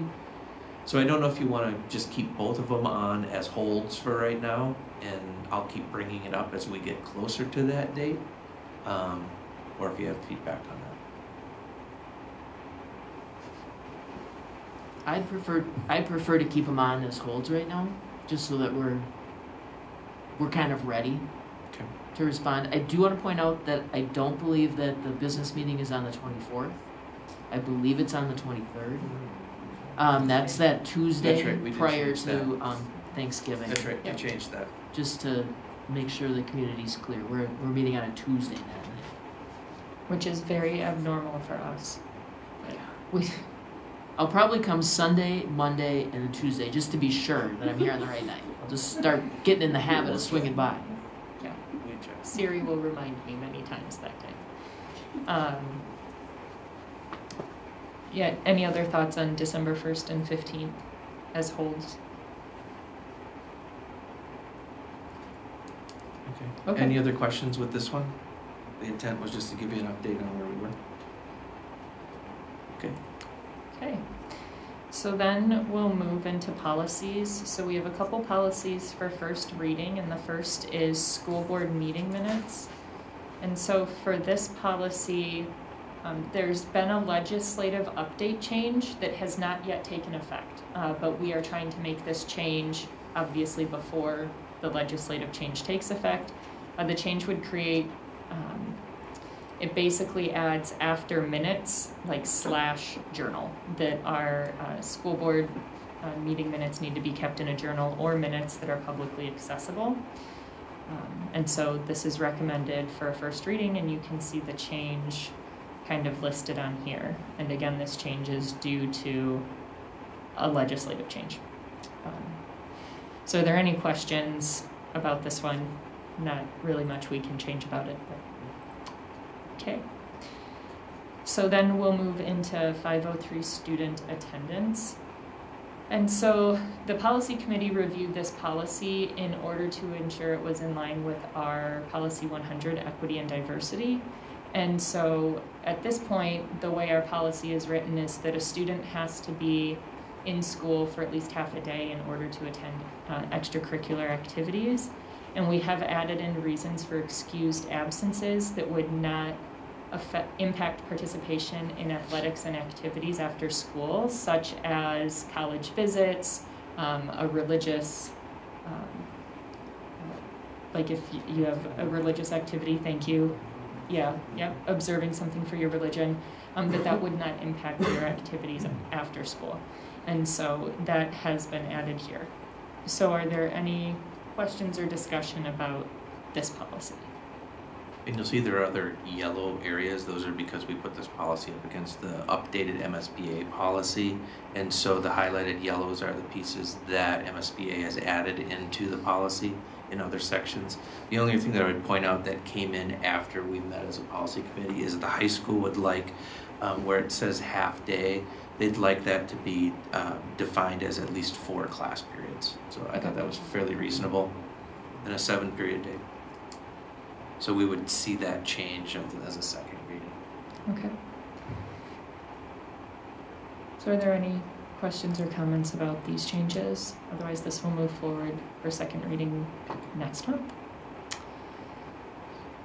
Okay, and then we have administrative reports. I guess I'm up again. You are? All right. I'll go quickly. I just have a few things I want to make sure that update the board on, and then for those folks watching, just a reminder that elections are next Tuesday the 2nd. However, early and absentee ballots are currently being accepted at the middle school main office. And so people I know have been voting every day now that they've been able to.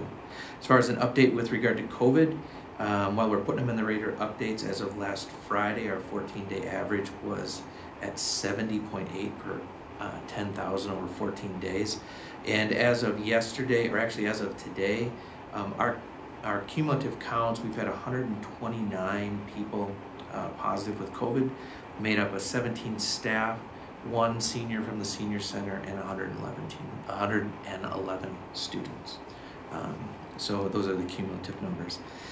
On a different note, flu shots, we are offering flu shots for our staff. We had flu shots yesterday, we have flu shots tomorrow, and so we've been able to get a lot of people their flu vaccine and that in place, so that's been great. And along those lines, we have had 1 blood drive, and we've got 1 blood drive coming up. So the Community Ed held a blood drive last week, and then our high school National Honor Society is holding another blood drive on the 5th, running from 8 to 1, and that will be in the gym at the high school. And a reminder that we are in need of people as custodians and food service and paraprofessionals. And just for those, again, those people watching, food service hours generally run from 2 to 5 3/4 hours per day. Paraprofessional hours run around 5 3/4 hours a day, and custodian and cleaner positions run between 4 and 8 hour shifts. If people are interested, go to the website, or you can call Human Resources and we'll get you hooked up because we need folks. And with that, I'm going to turn it back over. Those are really the updates for this meeting. Okay, so we have a building construction fund project update, which is slightly different than the bond projects, only because this is now kind of the aggregate of all the projects we've been working on. So it is new. Be excited. Okay, so I'll just highlight a few updates since last month. We had 3 additional projects that moved up into that completed category. They were the McNamara Stadium improvements, the Pinecrest deferred maintenance, and then the early childhood improvements at the high school. So those projects are now into the completed. As we look at that next section, the in process, we're getting really close on several of those. So the district-wide camera project, we paid the last pay app this month, so next month that'll be closed. The high school athletic field parking lot, again, that work is all completed. We're just waiting for a few final documents, and that same situation applies to the Tilden deferred maintenance and roof. The boardroom renovations, this area is complete too. There's just a little bit of paperwork that we're waiting for. So I anticipate those 4 projects will close really soon. And then the other update is if you look at that technology improvements line, we have now received the official paperwork for the E-rate, so that was about $500,000 that went back into that budget. So now we have still about $380,000 left to spend. And that's all I have. If you have any questions? Does anyone have any questions for Jen? Okay, thank you very much. Next up is student enrollment. So on this one, you can see we're comparing our October of last year to October of this year for enrollment, and there was a decrease of about 63. When we look at the first day of school last year to the first day of school this year, there's a decrease of about 59, so those 2 numbers are really close. What we do then is take that October 2021 number of that 4,070 and use that to project out our end of year ADMs. And that updated number is about 4,166. When I had done the adopted budget, I used 4,183. So it's a decline of about 16 kids from budget in projection. Any questions?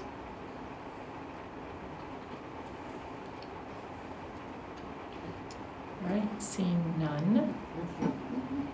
Thank you. We can move to the facility committee update.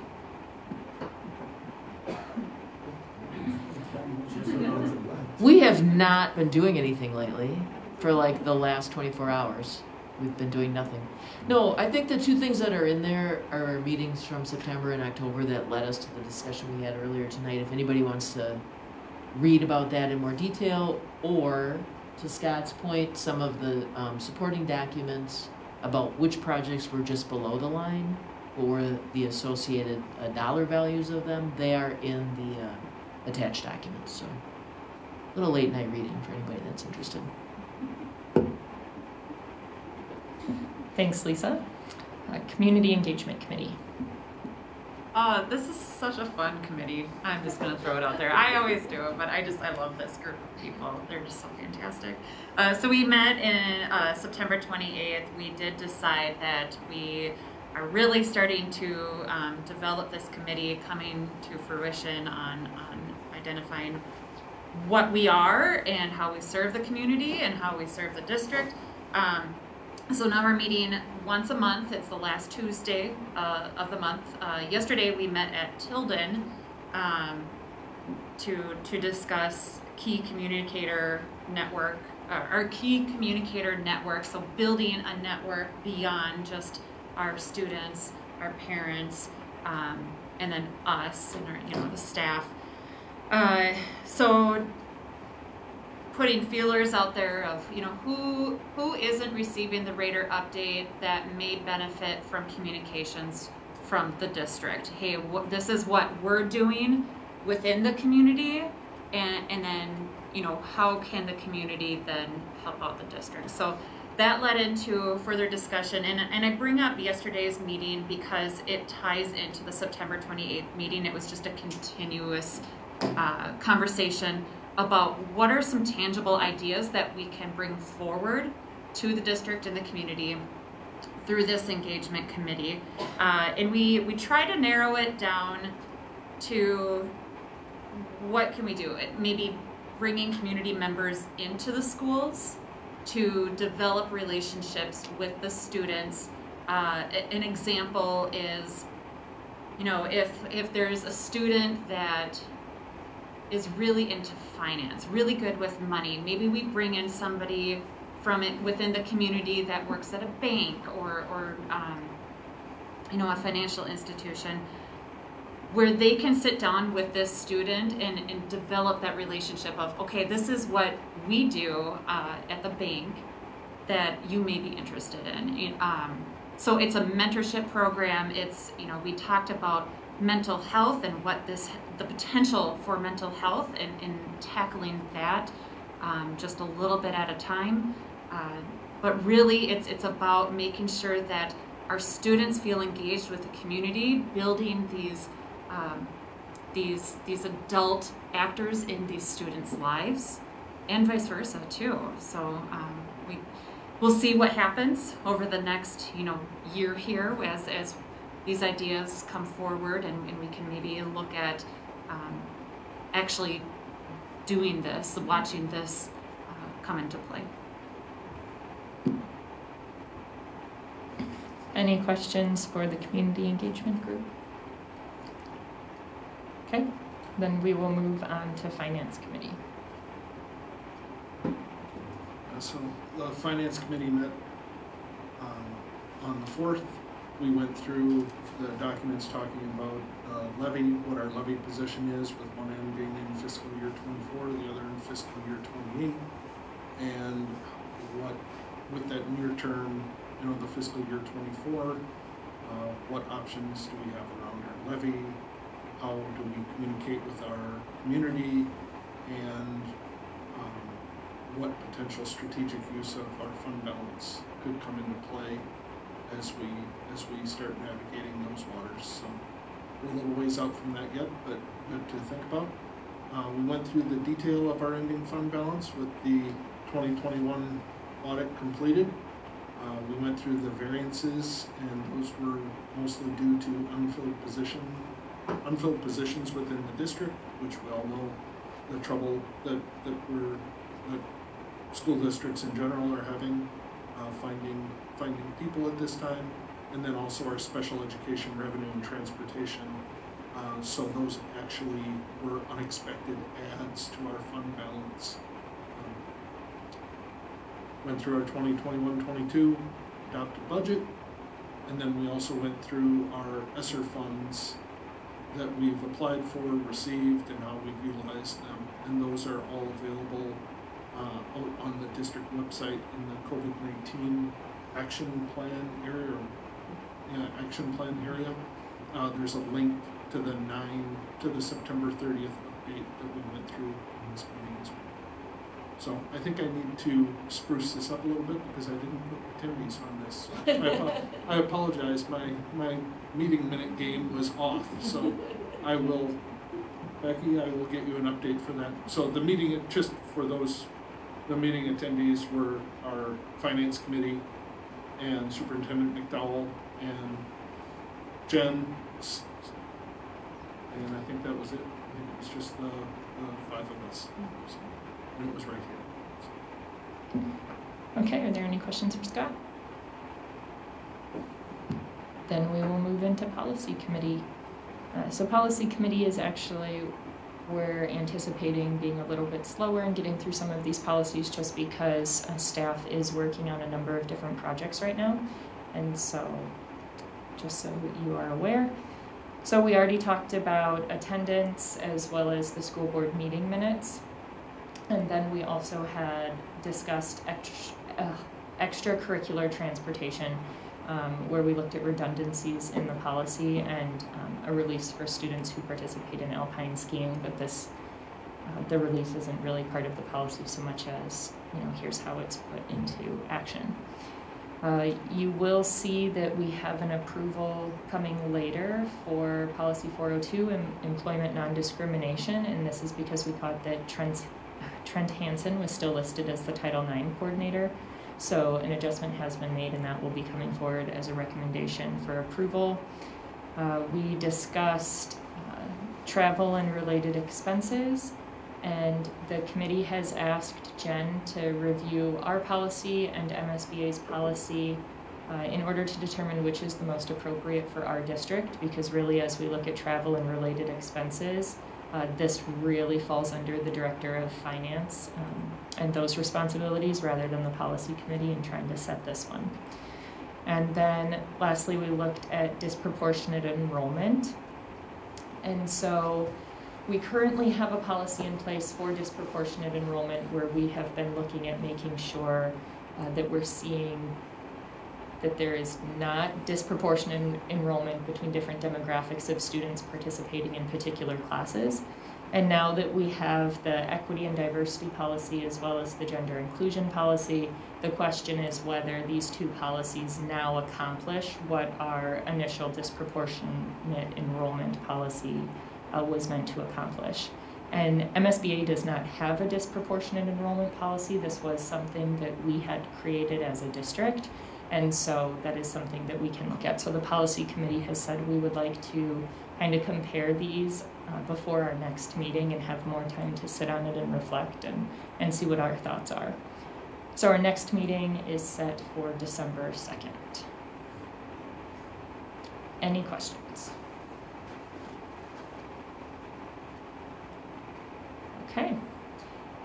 Then with that, we will move into our action items, beginning with the consent agenda. Do we have a motion to approve the consent agenda? So move. Oh, I got turned off. Is there any discussion? And again, just for the community, if you want to see everything in the consent agenda, it is on Board Book, which is online for you to be able to access. Okay, seeing no more discussion, all those in favor of approving the consent agenda say aye. Aye. Aye. Opposed, same sign. Motion carries. Now we'll move into the July through September 2021 donations, and this one will require a resolution.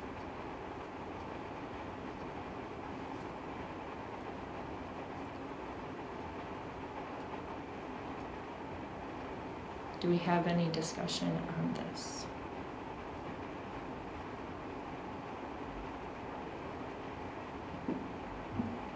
just a thank you again to our community for their seemingly never-ending generosity.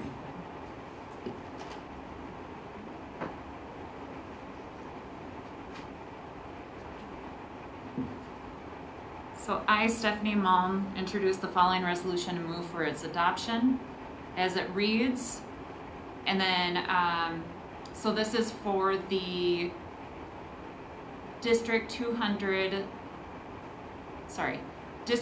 donations report from July 2021 to September 2021 that has been generously donated. So I will need a second. Second. Becky Beisel duly seconded the motion for adoption of the foregoing resolution, and we will take a roll call vote. Becky Beisel? Yes. Brian Davis? Yes. Lisa Hedin? Yes. Scott Gergen? Yes. Dave Pemble? Yes. Stephanie Malm? Yes. Kelsey Waits? Yes.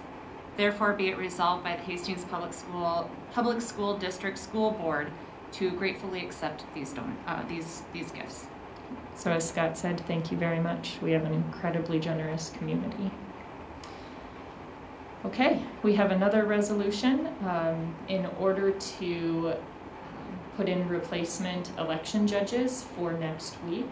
Some judges that we had previously approved could no longer serve, and so we are approving additional judges tonight.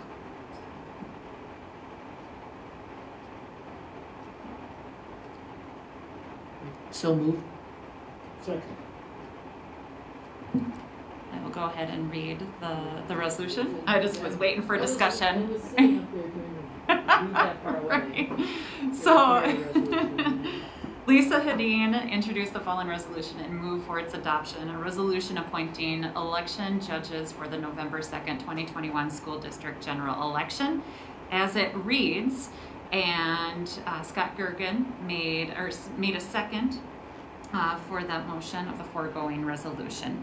So again, we will take a roll call vote, and we will start with Becky Beisel. Yes. Brian Davis? Yes. Lisa Hedin? Yes. Scott Gergen? Yes. Dave Pemble? Yes. Stephanie Malm? Yes. Kelsey Waits? Yes. Whereupon said resolution was declared duly passed and adopted. So next up is that Alpine ski transportation release that I mentioned, and this is needed because the Alpine ski team takes a shuttle to and from practice, and so it does have its own release form. So do we have a motion to approve the release? So moved. And is there any discussion? Yes, I have a very petty layout conversation. I think the signature should be on the same page as the approval. Same page that it's whatever you're saying. Although I think if you could get your parent to sign just like a blank sheet, just requiring a signature and a date, I would totally take that. Alrighty, fine then. Thank you. That was my comment. That was my meaningful comment.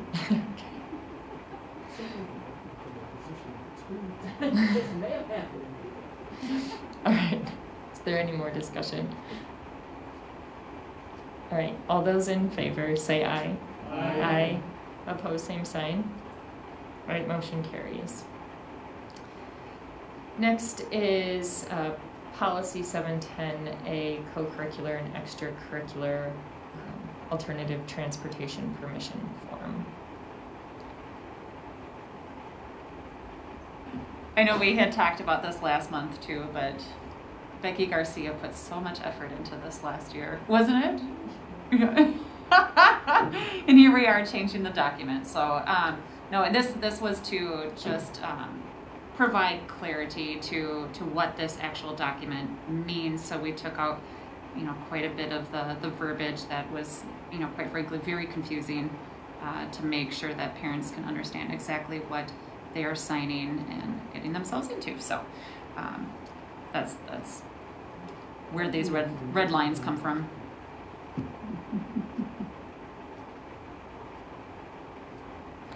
Okay, so do we have a motion to approve? So moved. All right, well, Becky, one of them is a second. All right, any discussion? Okay, so I can't see it in here now, of course, but I felt like I could see it when I reviewed it. My only concern is somewhere up in the top, dense paragraph, I thought it said something about I, being the parent, for when we're not providing transportation, I'm fine with all but something below. And I should have highlighted it better than saying in one of the big paragraphs. It was a very poorly written note to myself. It says, Just doing a search. it says, so in the, I think it's the second paragraph. No, it's the third paragraph, the really first big one. It says, further, I understand that with respect to the alternative transportation I have authorized herein. Is that referring to that list of things that could or couldn't be used that's now gone? And I have to admit, while it was challenging to read a little bit, I kind of liked that list because I know the first year my son was getting driven to off-site practices, I did not recognize that was happening until after it had happened. So the reason for the change is because it was reviewed by legal Yeah. and gave us the verbiage to use because that upper spot was so confusing. So the statement that you're referring to applies to one of temporary authorized process. So where it defines an authorized adult driver, at least that's my understanding of how it was explained.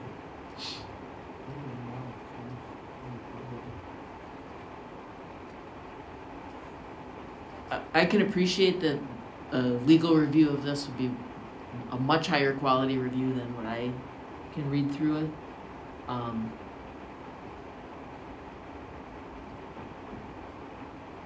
That's the best But we explanation have I have for to, you. I mean, we have to acknowledge that this transportation, when we're not providing it to practices, is not happening by parents.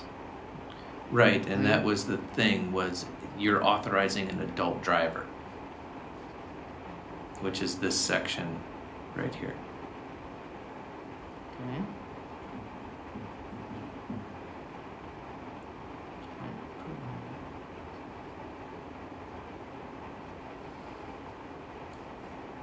I'm gonna turn my mic off because I'm not sure how to make it clearer. Right, I think maybe I know what you're talking about. So yes, there was that list last year, but it has since collapsed, and the definition is now, if you take a look at that under the temporary ride authorization process, paragraph 1, it does talk about the sibling, relative, parent of another player, and anyone of the that the student's parent/guardian names and gives permission to. So defining what an adult driver is, but then going into that list where instead, last year they had to mark what they authorize and what they don't authorize. Okay, that does help. That helps a lot, actually, thank you.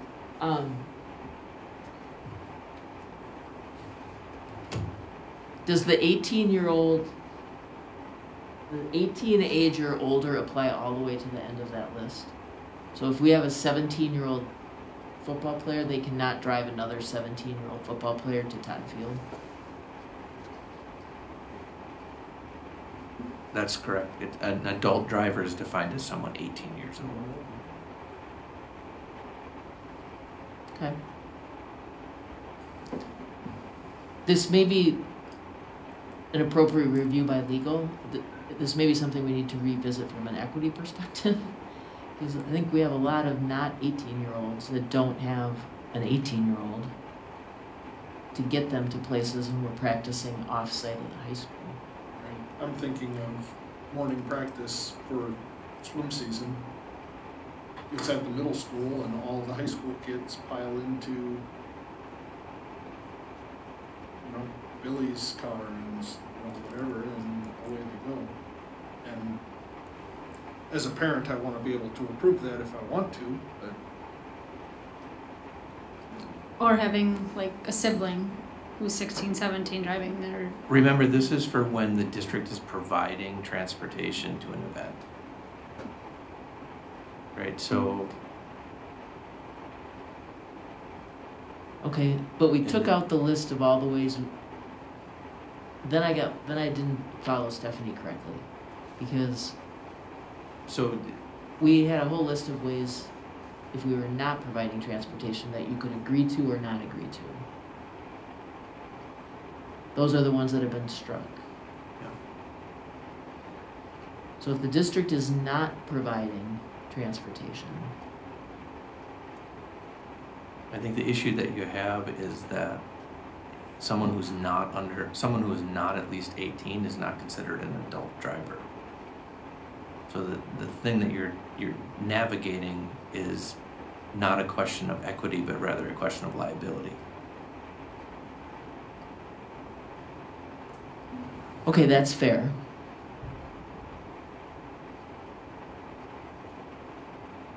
I think there's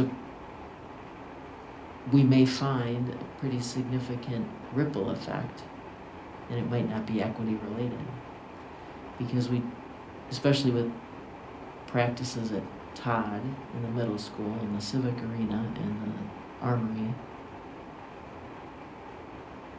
we have a community practice to solving those problems, the transportation challenges, but Right, but I go back to the first statement there, temporary, when district Yes. transportation is provided. The Right. expectation is you take district transportation, and if you're not gonna take district transportation, this is what you're allowed to do.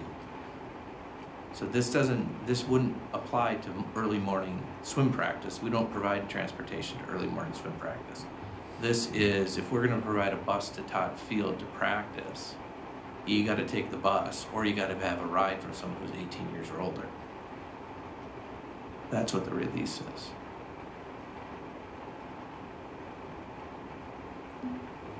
okay, and I appreciate that's what this release is. And were we just trying to make it be too many things in the past? The problem was it wasn't clear what an adult driver was with all of the verbiage that was in there. A substantial amount of the verbiage that was in there was not about when we provided transportation, it was about when transportation was not available. So the struck language was not necessarily about an adult driver, although a component of it was. It was about, what do you do when the district does not provide transportation? What are you willing to let your student do? And my understanding is the only time that the district isn't providing transportation is for alpine skiing, which is why there's an additional signature for alpine skiing.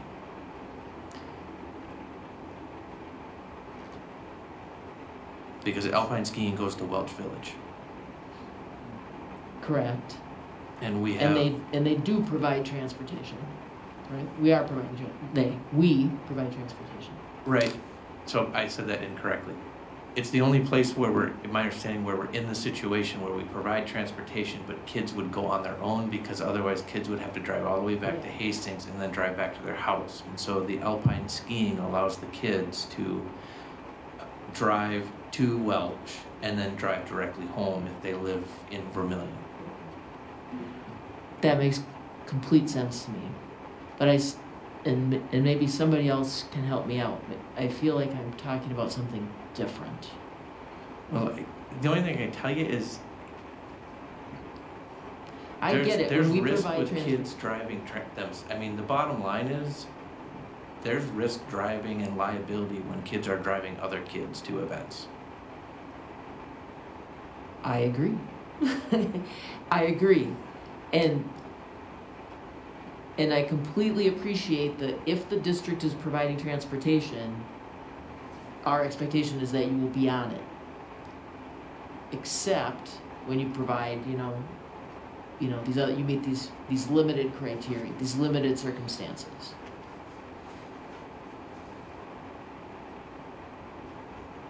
Again, where I'm a little bit lost in this change is last year we started to address what about when the district doesn't provide transportation.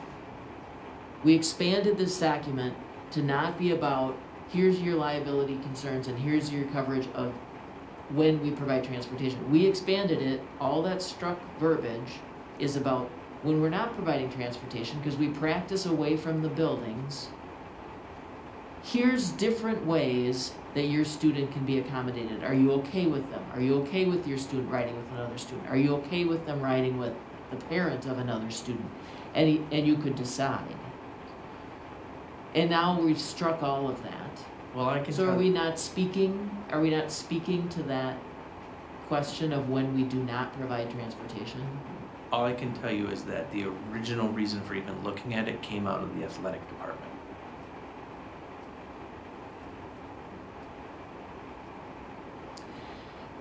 Yeah, and I think a couple of years ago, maybe even before you got on the board, Brian, you and I talked about this one time because Drew and Simon were at the exact same place trying to hustle bustle back for a band concert, and you had to drive and Judy had to drive because at that time it could only be your parent that drove you. Brian couldn't have driven my son and I couldn't have driven Brian's son. That was the previous language. So this is expanding it to say, yeah, I could say, Brian, could you bring both boys home from Tartan and come down to the band concert? And we don't have time to wait for the bus.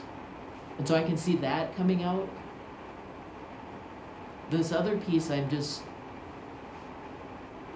mean, we've survived as a district for decades without it. The only thing we had back then was, that Trent had to sign off on it. It actually wasn't even Trent at the time. I think it was Mike Johnson's stuff. Not Mike Johnson. Tom Johnson. Thank you. Tom had to sign off, and then we could have our own kids. But you're right; it was only our own kid that we could take. That was it. So I think this is another level of being able to cover ourselves a little bit better. I think we're trying to get to, right? So as I read it, this policy is covering both when the district is and is not providing transportation. So the part down at the bottom, the temporary ride authorization process that talks about having an adult, mentions the 18 years old. However, if we look up here, and I think this is where you're getting that maybe we need to fix it, is right here. Yeah, that's the further I found. Yep. Where it says the word below, because then that, I think, is referencing the list that we came up with, because this paragraph, if we look at the paragraph above, says that the district may not provide transportation, and in that case, here's what I give permission for, right? So I think the word below was meant to go to the list that we've now struck. And I think you're correct in that, because up at the top it is addressing when the district does not provide transportation, but the temporary ride authorization process is discussing when transportation is provided. So I think the word below needs to be struck from that. Did that maybe address it? That does address it, and that's what popped out at me when I was reading it before. Now I'm trying to reread that paragraph. I'm not sure if we're not going to have a range of authors. I don't know what the exact edit is. If we're not going to have an alternative range of authorized transportation methods, maybe not that whole paragraph has to go, but we just need to clean up that paragraph. Yeah, to make it clear, the bit where it says the district makes no representations or assurances regarding the safety or condition of any vehicles used, insurance coverage, etc. But make sure we clean up the bit where it is referencing the list below that we've now struck, because that's an edit that we missed. Yeah, in this. Okay. That it took 5 minutes. No, that's okay. I just had to go through it a couple times and figure out where the problem is. So then we do have a motion and a second on the table, but it sounds like we have some adjustments we need to make to clean this up a bit more, to bring it back next month, to adjust those couple sentences. So now in this case, I'm not sure we've ever done this before, do we need to withdraw the motions? Okay, so who seconded and who put the motion in? Do you have that? We kind of tied, so how do we? Yeah, who got credit? Okay, Brian, you seconded. Oh, so I'm withdrawing my second then on this motion. Okay. All right, so then we will bring this back for next month, and we'll get that cleaned up. Okay, good talk. Next up is the health and safety measures. So based on our discussion, the recommendation was to change, essentially add E under current timeline and specifics, to read, face covering levels will remain in place for a minimum of 2 weeks, beginning the Monday following the date which the 14-day per 10,000 rate drops below a threshold set point number. Okay, so do we have a motion to approve the proposed changes to the face covering resolution with the amendments proposed? So moved. Is there any discussion? Seeing none, all those in favor say aye. Aye. Opposed, same sign. Motion carries. Bond projects for approval. So do we have a motion to approve the following bond projects? ALC, Hastings High School lecture hall seating, Hastings High School baseball field drainage, Hastings Middle School track replacement, and the Hastings High School team locker room privacy improvements. Is there any discussion? Seeing none, all those in favor say aye. Aye. Aye. Opposed, same sign. Motion carries. Last up is just our future meetings. So you'll see that now that the Community Engagement Committee has their regular meetings set up, that those are scheduled all the way through May of next year. But otherwise, upcoming meetings, the policy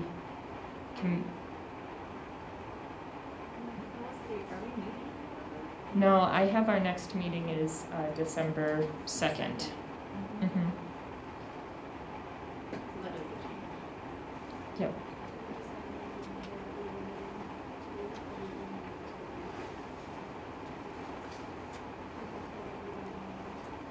I think you said you were going to Tilden. Yeah, I think so.